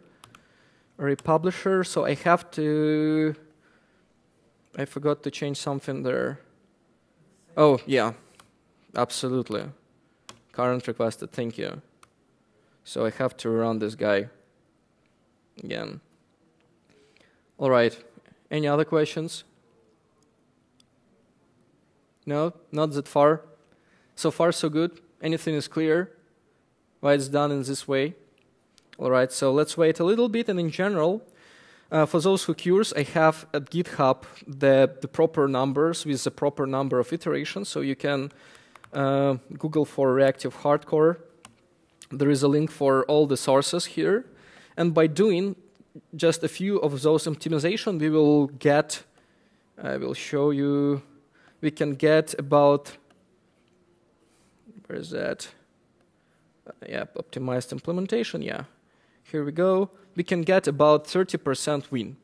So the array publisher, which is optimized implementation, will have about 84 iteration per second for 1 million of elements, where the old one will have only 63 or so. So it will be about 30% or 32% win in performance, but by just applying all of this simple optimization, etc. So let's take a look. Yeah, it's not that good because we have not that many iterations, but it's clear that anyways, the publisher performance is higher than an unoptimized publisher. So we can, but you can see that the error is much higher than for unoptimized one, which means that kind of the bound of proper value is a little bit improper, and we have to run much more iterations in order to get proper value. The less error, the better result, the better measurement. All right. Afterwards, we can apply a few more optimizations. I have to roll back to some particular point in order to decrease, to make a little bit faster everything. So let me just switch to particular commit. And what we can do afterward, in order to decrease number of created objects, we can apply some more advanced atomic long field updaters. So instead of using a particular object per subscription, we can use, for example, one volatile field per subscription, which is primitive one. And we can create some particular kind of updater, which knows in particular on which class it created. So it knows what is the offset to that particular requested field or in your class, in your memory. And then it can manage it in the same way without creation an additional wrapper around your primitive value, which means that you can decrease one more object for your memory. Have you ever heard about atomic long field updater? So just take a look. This is much better way of doing the same actions on volatile fields without creation an object. Then few more optimization is, of course, to move everything into the stack. This is what happened. Here. So all possible access to my variable I put to the stack, because access to the stack produces less instruction to the CPU, to your processor. So which means the less number of instruction you produce, the more faster your code will be, right? So this is another optimization you can apply in any case to get a few more percent of performance. And finally, the final optimization is related to slow and fast pass. That's what I basically mentioned at the beginning. So as you can remember, specification says that lone max value could be considered as an unbounded request, which means that we don't have to manage, in case of unbound request, any decrements on request field. Right? Someone requested everything from our publishers, and we have to just send all elements we have through to that subscriber, right? So in that case, we don't have decrement requested field, we don't have to apply any atomic writes, and we can simplify our implementation to just plain for loop, and that's it, without additional while true. And the slow pass is left in the same way. It's working as before. So now if you're going to run, again, test, we will win a few more percent, which is good for us in terms of performance. And now the most important part. If you're going to look at Flux, at real library, for example, at Project Reactor, so if you're going to look at Flux array, let's just split our environment, not horizontally, but I wanted to split vertical. Yep, like this. And if you're going to walk through the code, we will see that our implementation is absolutely identical to what we have in real libraries. So here is Flux array from Project Reactor. So this is Spring Reactor, another name. And here is our own implementation of Array Publisher. Here we have the same setup, the same way of kind of handling subscribe call. Reactor 1 is a little bit more complex because there is a few more cases for optimization, but in general it says array subscription. Now if we are going to look at array subscription, we will see somewhat identical. We have the same number of fields. We have the same kind of subscriber or actual subscriber to whom we have to deliver or our elements. We have an array. We have an index which is not non-volatile one because of the same memory guarantee, Java memory model guarantees. We have the same way of handling or decreasing number of created objects by using atomic long field updater. In RxJava 2 you can find that array subscription extends atomic long, which is another way to decrease number of created objects, which is absolutely fine. So you can either use atomic long field updater, or in case you are still using Java 6, you can extend atomic long and make it part of your subscription or of your class. And then the implementation is absolutely identical. There is a few more kind of optimization from the code perspective, like instead of put everything in one method, there is the same verification but hidden in some utilities methods, like verification whether n is less than 0. The same way of doing atomic increment of the field without overflow. So this is basically the same as written here. Like we are doing the same infinite loop with colon, compare, and set, and inside another add cap we have the same verification whether overflow happens or not. Identical one. And afterwards we have the same fast or slow pass execution with regards to what were requested from us. And here we go. We have identical execution. Like if you're going to compare fast pass, we will see the same execution. The only difference is just they use for loop. We are using while loop in order to prevent tracing. They use while loop in order to send data. We use for loop. That's the only difference. But in general, the implementation are identical. Do you agree? Great. So let's go to and sum up the first part of our session. So we have to always use GMH in order to figure out whether we made a proper performance improvement.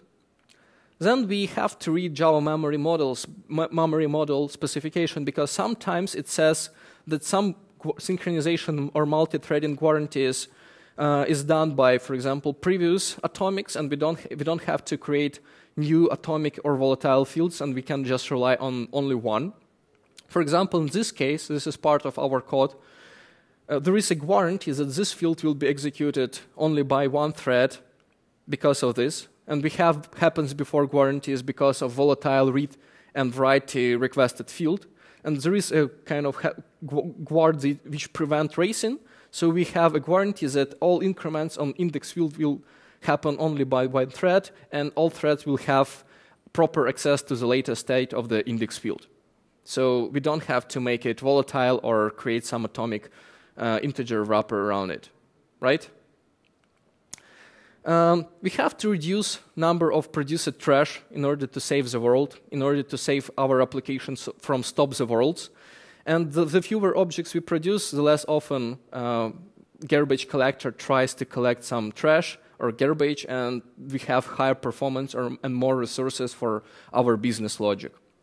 Then we have to store everything in the stack, because you can read this kind of topic on Stack Overflow, discussion on Stack Overflow about local access, like stack local access, or access in stack to variables versus access to, for example, fields in your class. And finally, you have to carefully learn the specification, like reactive stream specification, in order to find some cases like this, which says that if you requested long max value, you can just push unbounded amount of elements, and you can simplify your execution path a little bit more.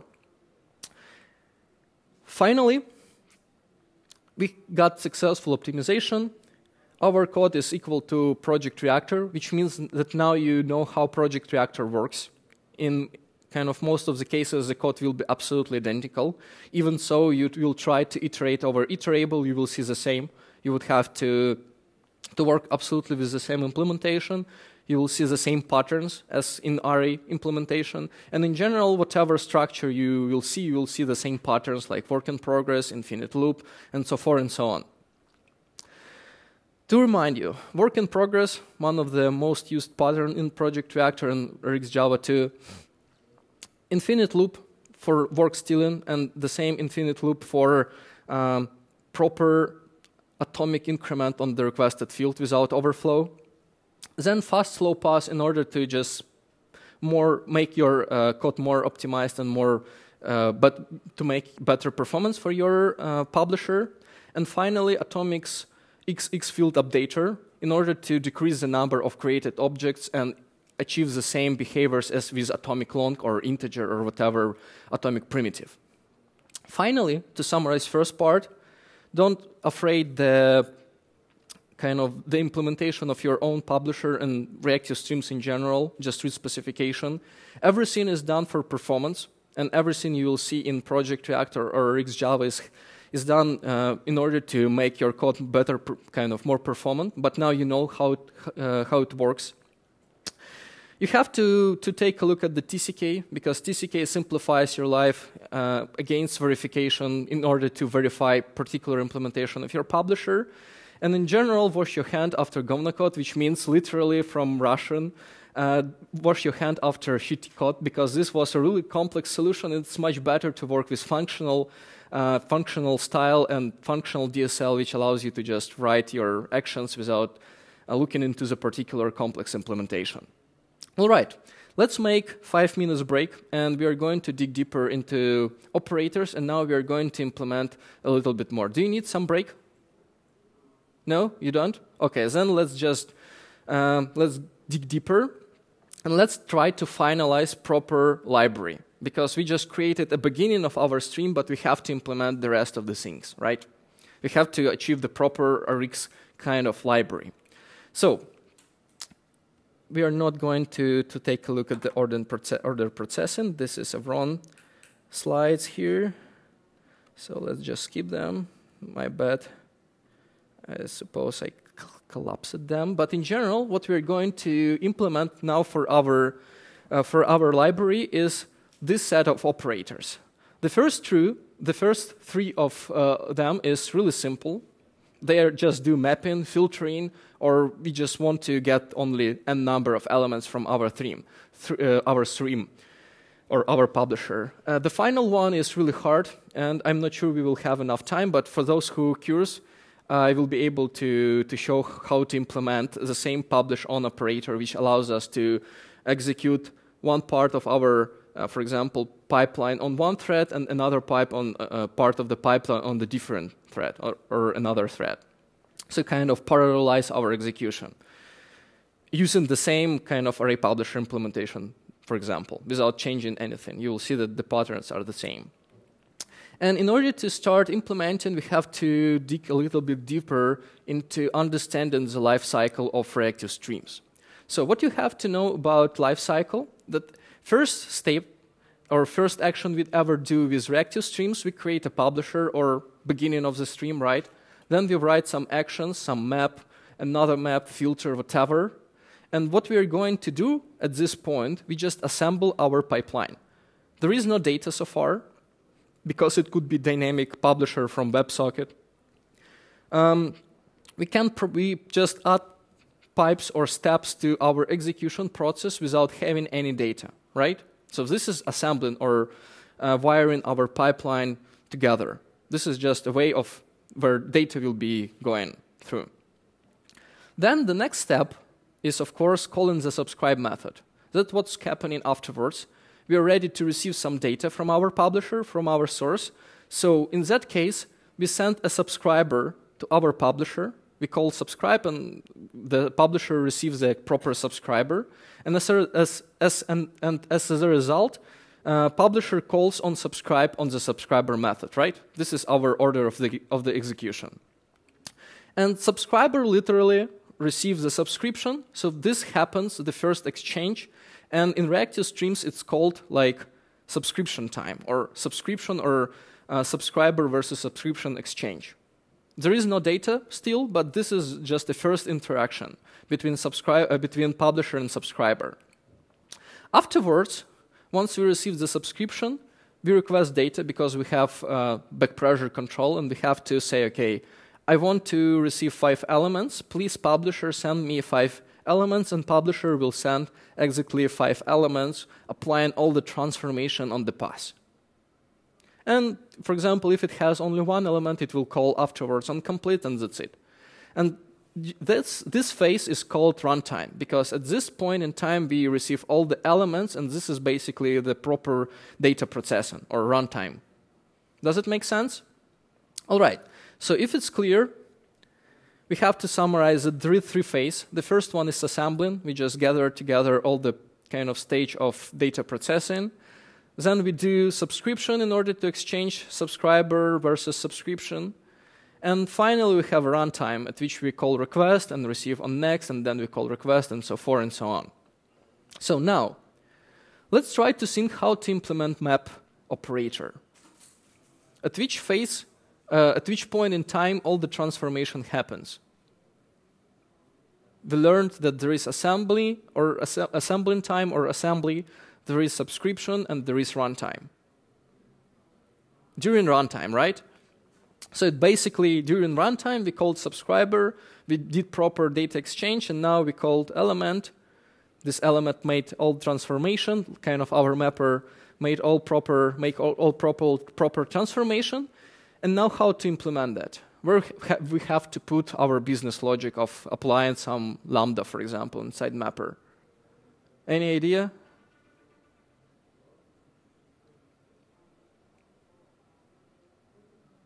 Where we call, on whom we kind of call on next method? On subscriber, right? We have subscriber here. So basically we have maybe put our business logic inside subscriber and somehow chain all of those subscribers together. Yeah, does it make sense? So it basically will be something like that. We will create some map subscriber, and during the invocation, one subscriber should be wrapped to another, and another subscriber should be wrapped to another in order to make the chain of the invocation, right? So it's basically, will call this pattern as Matryoshka pattern or Russian doll pattern, because basically we have to wrap one subscriber into another subscriber into another subscriber, and on this picture, our actual subscriber where we expect data is at the very kind of middle of this chain. So let's try to implement the simplest map operator or the simplest subscriber and figure out whether it's enough or not to make it. So let me switch to another point of my commit history. So where's that? I wanted to switch here. Okay, yeah, that's proper. So we have test application here, at which we are going to apply afterwards all the reactive methods and all reactive maps, and we are going to basically replace this imperative mapping using our reactive mapping. That's clear. To this point, we will be back after the simplest refactoring or implementation, and now we have to create map subscriber, right? Because we saw that everything happens inside subscriber, so we have to create map subscriber. We have to extend this class from subscriber. Yes, I want this subscriber. We have to put a little bit of generic types like in and out, because one input type we get, then we have to apply it mapping, and we have to send the result of the mapping, which is the out type. So our subscriber should be specified as an out type, generic type. Yeah, we have to now implement all 3 methods. And basically, we have to have some function which allows us to map one into another, right? So we have to create function, use, for example, function which accept some in and return some output. And this will be our mapper. So we have to expect this guy from our constructor to be given here. And now we have to apply. Oh no. Now, yeah, this should be input type, right? This should be input type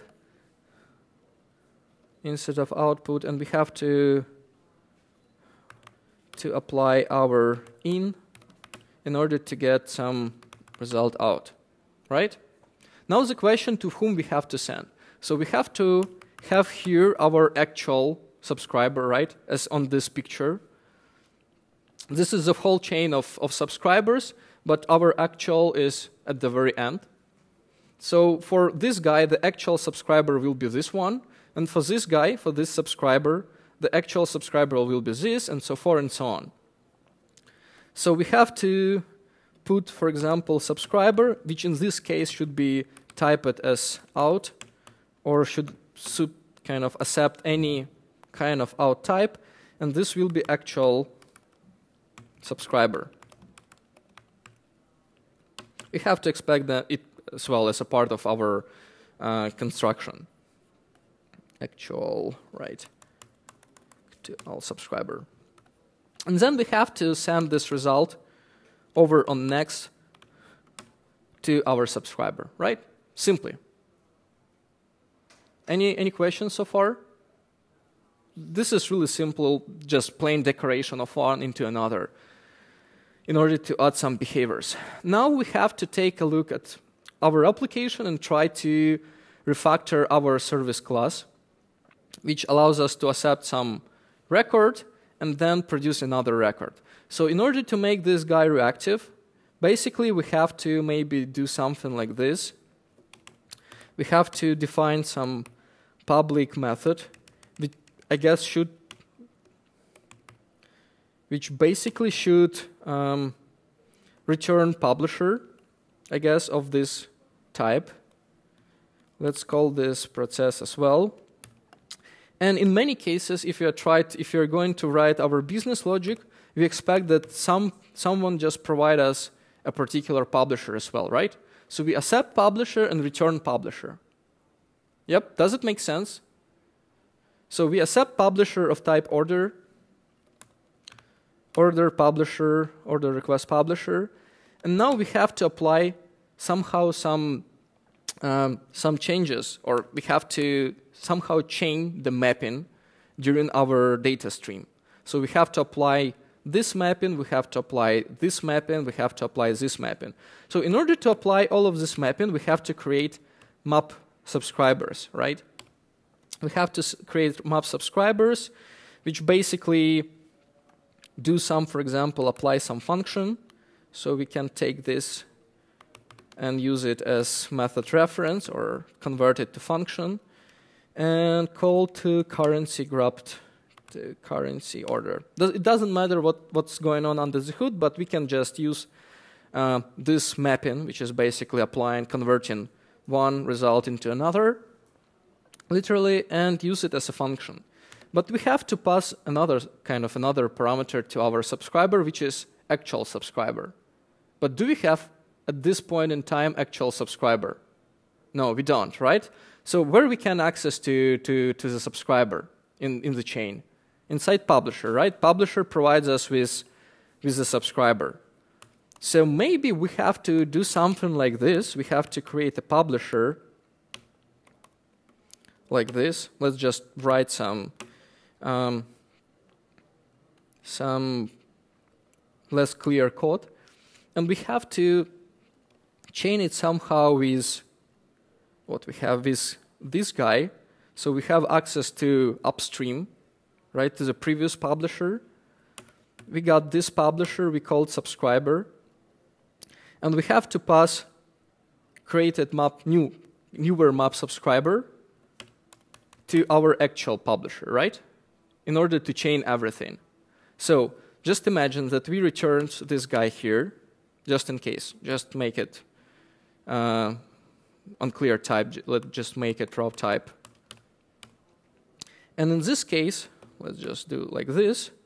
We receive some subscriber. Let's type it as, let's make it, for example, order request subscriber. So we received here subscriber which accepts order requests, right? And now we can pass this guy to because this is an actual subscriber, to our chain. Did you get what's going on here? So we basically, in order to propagate the chain of publisher, we have to create another publisher which has access to subscriber at subscription time and assembly time. So we will be able to get an access to this subscriber and provide proper business logic for runtime by applying this decoration, this basically Russian doll pattern. So in fact, we have, along with just plain subscribers decoration, we have to go a little bit further.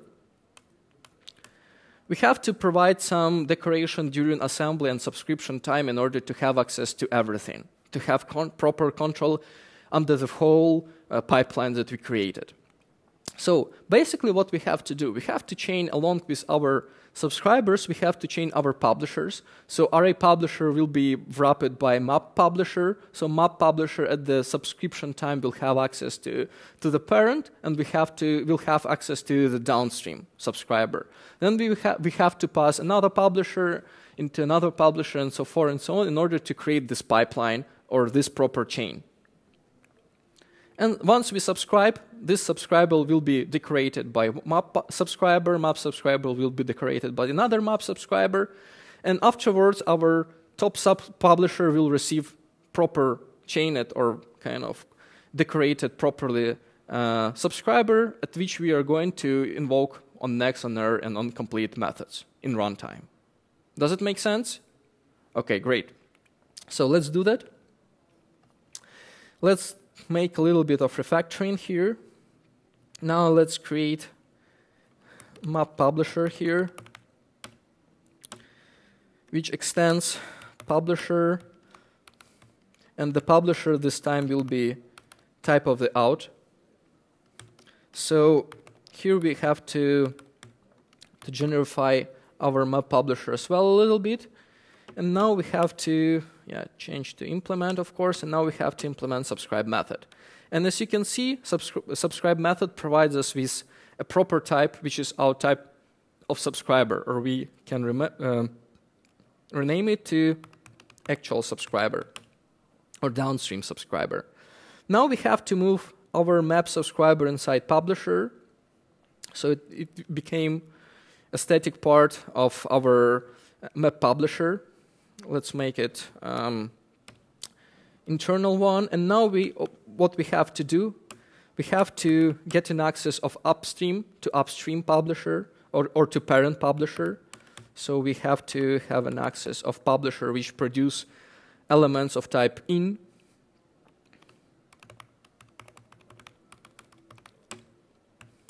Let's put it as a part of our constructor for map publisher. And now we will be able to provide a proper chain, because now we are going to call the subscriber on our parent publisher, and we will provide a decorated version of actual subscriber. Yeah, of course we have to have mapper here, mapper function here.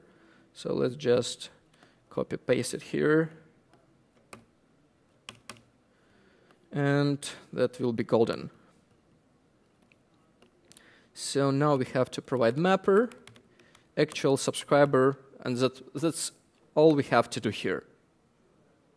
Is it clear what's going on? Any questions so far? So now if we're going to write our business logic in this way, we would have to do something like new map publisher, which accept order publisher because this is a parent publisher, and this guy applies, for example, one operation. So afterwards we will get map publisher which map order request to currency grouped order. Map publisher 1. Then we have to take map publisher again. We have to create another map publisher which accepts mapped publisher 1 and apply another function. For example, to what the next action is, to currency order. And this will be the second map publisher in our chain. And so forth and so on. We have to produce the third one, which convert order request to order total. And afterwards, we will chain everything into one pipeline, right? That's what will happen. Yeah, let's just keep it as is. We don't want to waste our time on writing all this business logic. It's clear how we have to chain it in the current stage everything. But let's just return this guy in order to make code compiling. And let's go to the next stage and let's try to create a proper verification. We have to write to every publisher TCK. Do you remember that, right? So we have to check whether our publisher is proper. At this point in time, let's just quickly try to modify this test. Let's just try to provide verification of mapping. So we have to wrap our array publisher into map publisher in order to check whether map publisher behaves correctly, right? So in order to wrap, we have to, in order to make proper decoration, we have to do this. And in fact, we have to write something like this. So we got element here. And in order to convert element to string, we have to do something like this. And that's it. Do you see any picture like in this kind of code? Maybe some pyramid if we try to write a little bit more decorations around one into another. This is basically the same pyramid of Doom as we have in JavaScript, but that's fine for this point in time. So let's just run our test and see whether it works or not. So these guys will not be, oh no, lots of them were crashed. No subscriber. So I made something wrong. So let's just check what I did in the wrong way. And this. We have, yes, this subscriber, actual subscriber. So everything should be pretty fine. What's going on? What's went wrong? Oh, yeah. I forgot to propagate, to make a proper propagation or delegation of all invocations. So I have to call on my actual subscriber, I have to call on subscription, and I have to bypass subscription, right? And I have to do, of course, an error propagation here as well. And on completion propagation in order to complete the whole chaining, right? So let's just rerun the test again.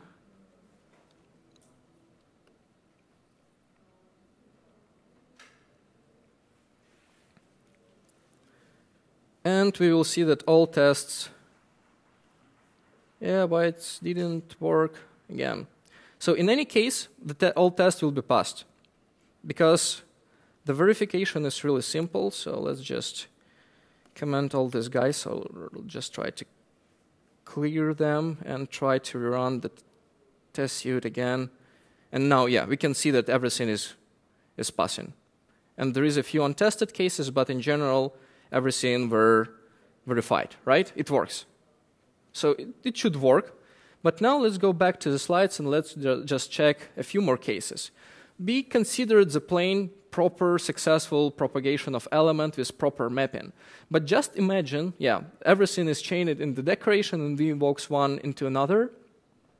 And the same with our publishers. But just imagine that we as a users of this library can provide basically anything, right? Just imagine what if our Lambda maps one element into null, right? We have to protect our streams against null. You remember there is a specific kind of part of the specification, so null is unacceptable, so we have to throw an exception. So what happens if we throw an exception in the middle of our stream? What do we have to do? Or just imagine that you got an exception inside your Lambda. What you have to do. So if you're going to run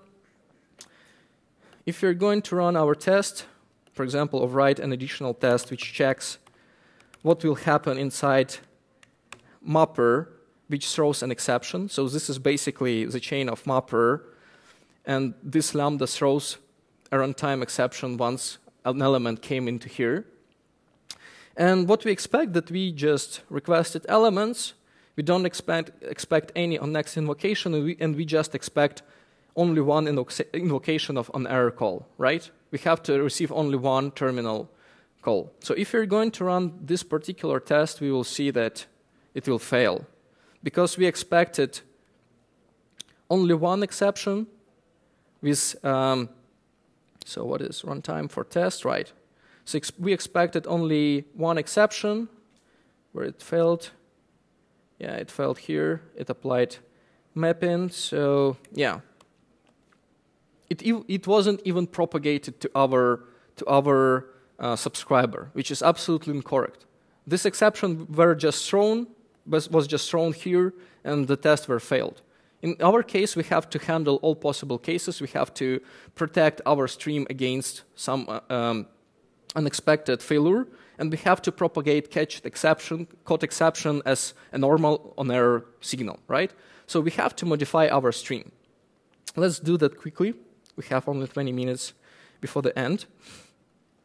So what we have to do, in order to protect against any exception that could happen during the mapping, we have to wrap our map function, this guy. We have to wrap it into try-catch section, right?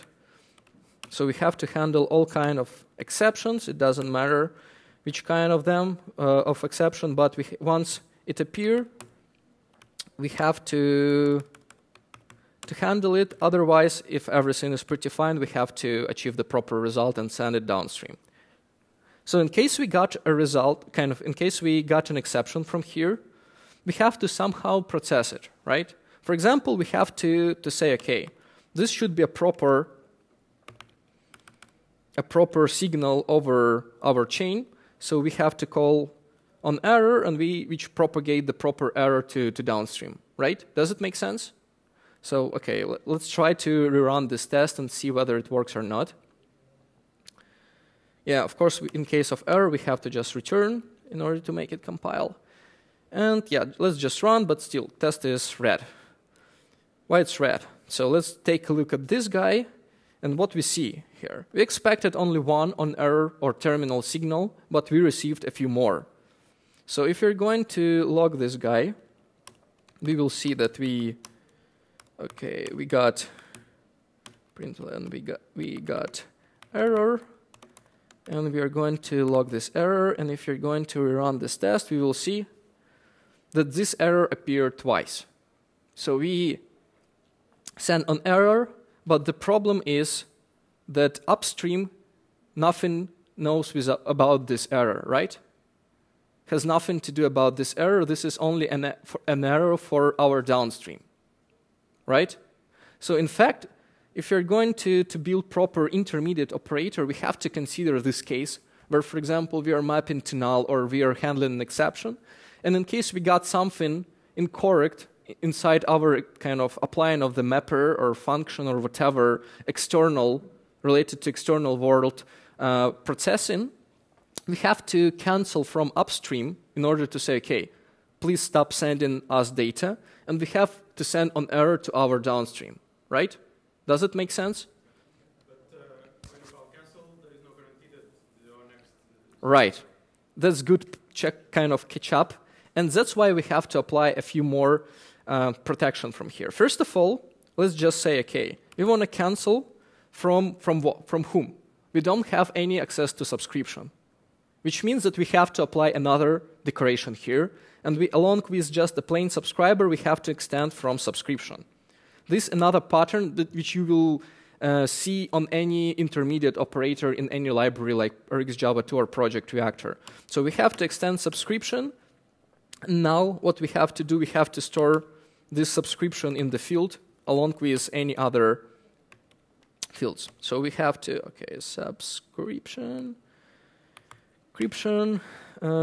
upstream, let's call it upstream. So instead of sending or propagating the subscription to downstream, we will send ourselves as a subscription, because we are subscription as well, and we will delegate all the calls through all the pipeline up and down. Now we are going to use this upstream in order to delegate request calls and in order to delegate cancel invocations, right? So now we have an access to proper upstream subscription, and we have to just say cancel. Let's just cancel upstream subscription, and let's just say send an error to downstream. So, okay, if you're going to rerun, it will be much better.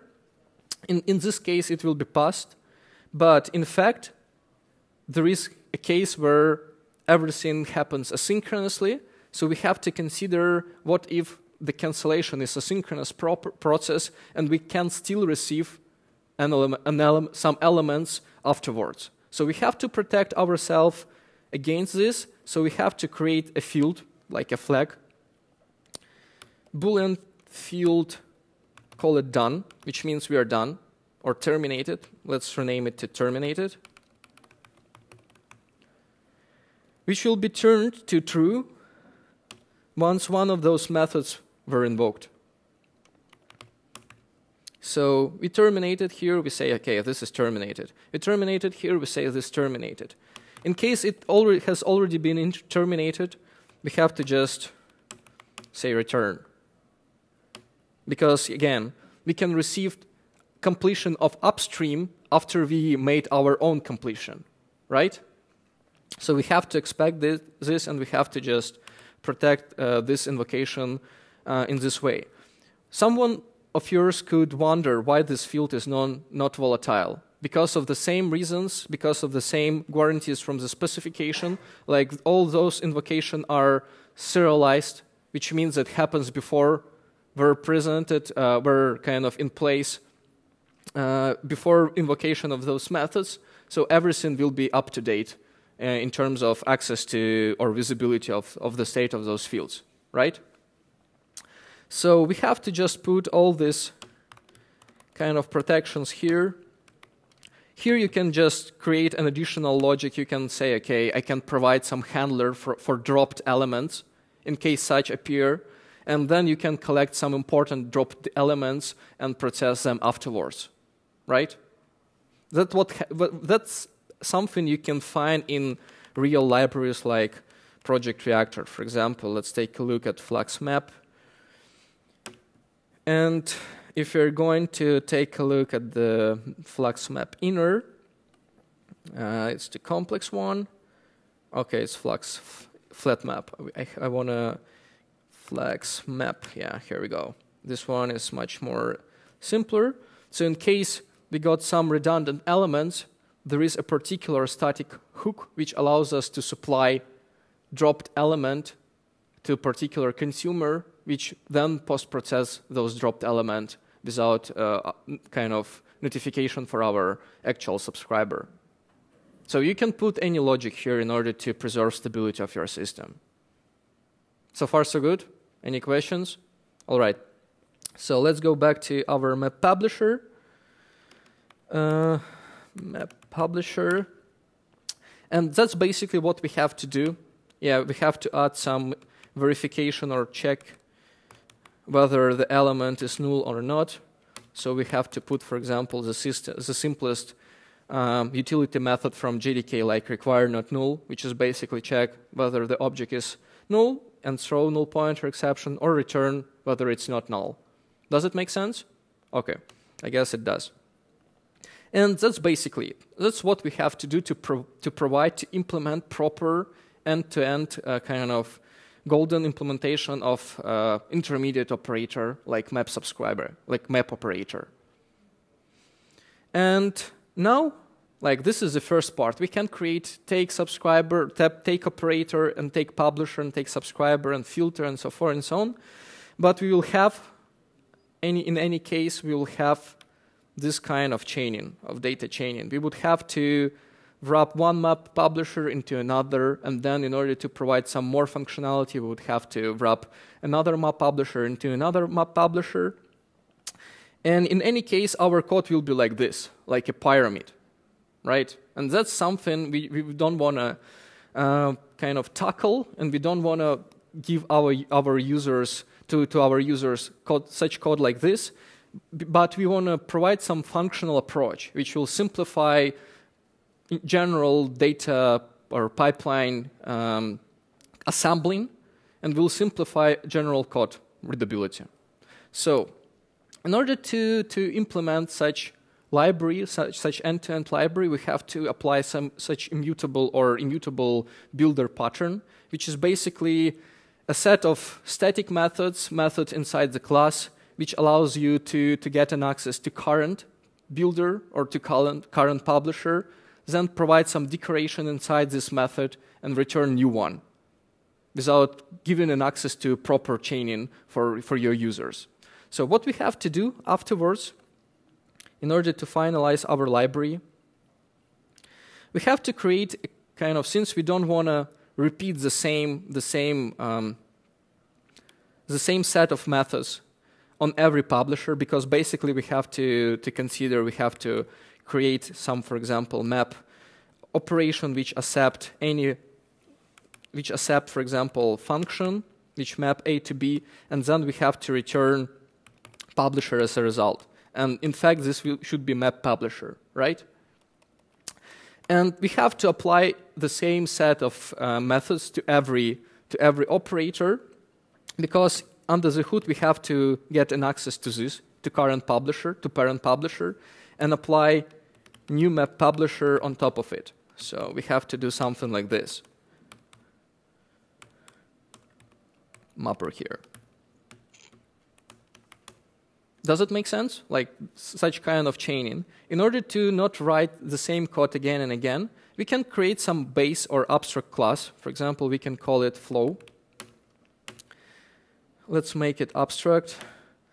Let's generify this flow type like this. Let's make it implement the publisher of the same generic type T. Now we don't have to write any implementation here. We have to just provide the set of generic methods, like for example map, which return flow of type out, and which accept a function of type in and out,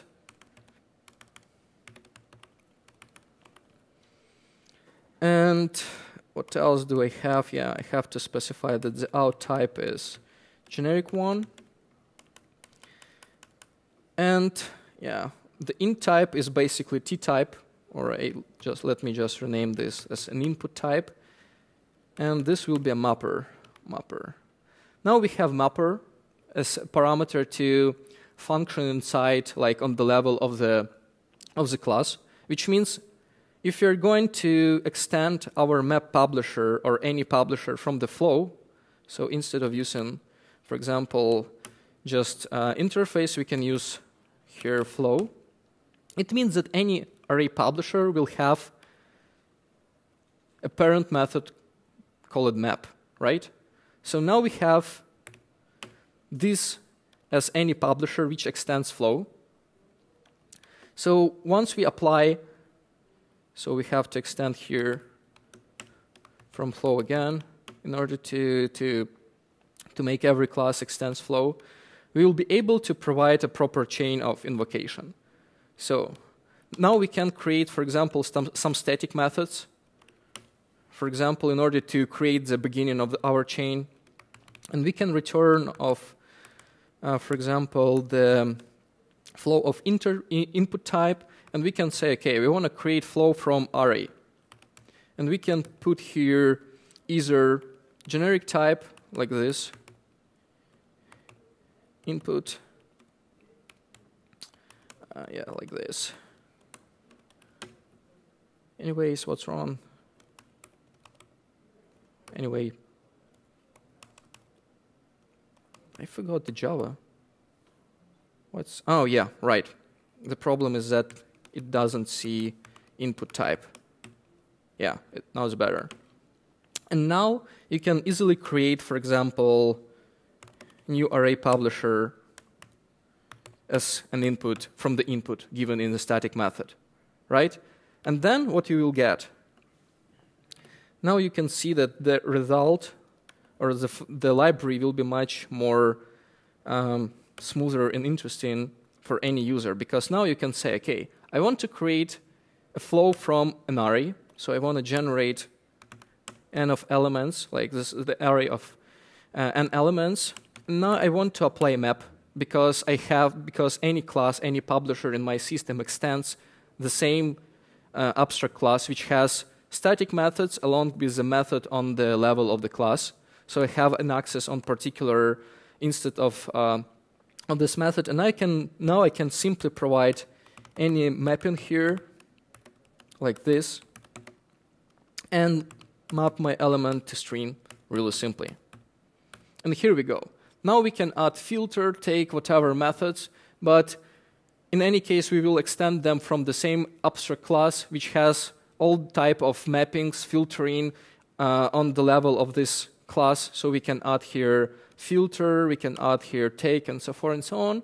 And afterwards we will get proper, fully implemented reactive library with the same DSL like in RxJava or Project Reactor, right?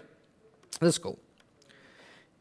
And yeah, that's basically it. We have only 4 minutes, so I have to provide a few more notes about, anyway, performance and in general some notes on performance and optimization of your flows that you are going to write using RxJava or Project Reactor using the same chain of operators.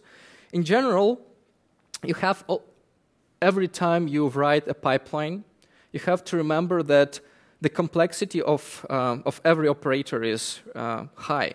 What does it mean? Like every map publisher produce one publisher, right? One object of publisher, and then it produce at the subscription type one more kind of subscriber, which is subscriber and subscription. So by writing one map here, we produce to our pipeline 2 objects plus lambda. Does it make sense, right? If we write a few more map operations like this, and like this, we can apply some simple math in order to calculate how many objects we have already created. Here we created 2 objects, here we created 2 objects, here we created 2 objects. So the formula is we have n operators, which produces 2 objects, so it will be 2n objects to our garbage collector. Plus we have here one publisher, like if it is array publisher, it will be one publisher plus one subscription, right? In case we are going to look to more complex operators like publish on, flat map, or more advanced operators, we will see that we produce much more objects. Flat map produces one subscription, a few queues inside because there is complexity of flat map internals. It produces the same number of subscribers. So in general, you get much more objects to your memory. So if you're going to analyze this, you will see that in general, object overhead that we have with reactive streams looks like this. We create publisher, subscriber, or subscription, and elements during the runtime. For example, comparing that to Java streams produces a little bit less objects. So in case of synchronous stream, the number of produced object for Java stream will be more kind of less expensive in processing using Java stream.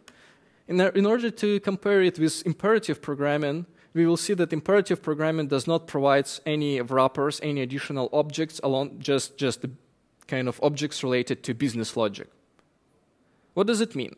If you're going to calculate the same number of invocations afterwards, we will see that we have n number of onNext, we have n number of real function invocations, and we have m number of requests. Because we have back pressure, so we have to call request in order to get some few on next, and then we have to call request in order to get few on next. Java stream just accept, like because in the chain there is sync, accept, etc., and real function invocation. And imperative streams or imperative programming just only invokes the real business function without any additional calls. So now if we're going to take some performance measurement and take a look at how, for example, reactive streams impact performance, comparing to imperative programming, and we create, for example, a stream of 2 objects, you will see that performance overhead in reactive streams is about 15%, right? So this is something. Just imagine that you have lots of small streams, like you accept 1 mono from project reactor and returns 1 mono as a result of your business function invocation, right? So you create, every time you create 1 mono, 1 mono, 1 mono. In case you got a few transformations inside your business logic, then you could impact your performance even much more. So you have to remember that object is really expensive. So in case short stream is just 15% for 4 maps, for example. In case of longer stream, for example, 10 elements, this is 6%. And 1 million elements, this is only 3%, right? This is something. So in any case, if you want to write really clean business logic using functional transformation, you have to kind of separate all the transformation only for long-running streams, because they are running for a long time, and there is only overhead from kind of dynamic function invocation. Yeah. So what you have to remember in general, you have to reduce the general number of operators to the maximum. Like it should be 1 map, for example, which applies all the synchronous transformation, like mapping, as we have seen in our plain application. You have to use imperative as much as possible, because imperative is super good for just-in-time compiler. It's simple as possible. It doesn't produce any additional business logic. Of course, it's a little bit ugly, but it's performant. So if you care about performance, you have to consider write some particular parts imperatively. Afterwards, we just created some small library which has one data source. We saw all the patterns used during the implementation. You will see the same patterns in the real libraries. If you're going to take a look at Reactor, you will see the same patterns like work in progress, in flatmap, in publish on. You will meet all of them in any other unrelated places. The main pattern for operators is combination of subscriber and subscription, and then decorating everything. So this is Russian doll pattern or Matryoshka pattern. And that's basically what you have to know about implementation of real own reactive library. So if you still got any questions, please, you're more than welcome to ask me the backstage, because this is a time for almost the time for the next session. If you're curious about source code and slides, you can find them on these QR codes. And thank you for your attention. Again, I will be there. So if you want to ask me something, I'm still here.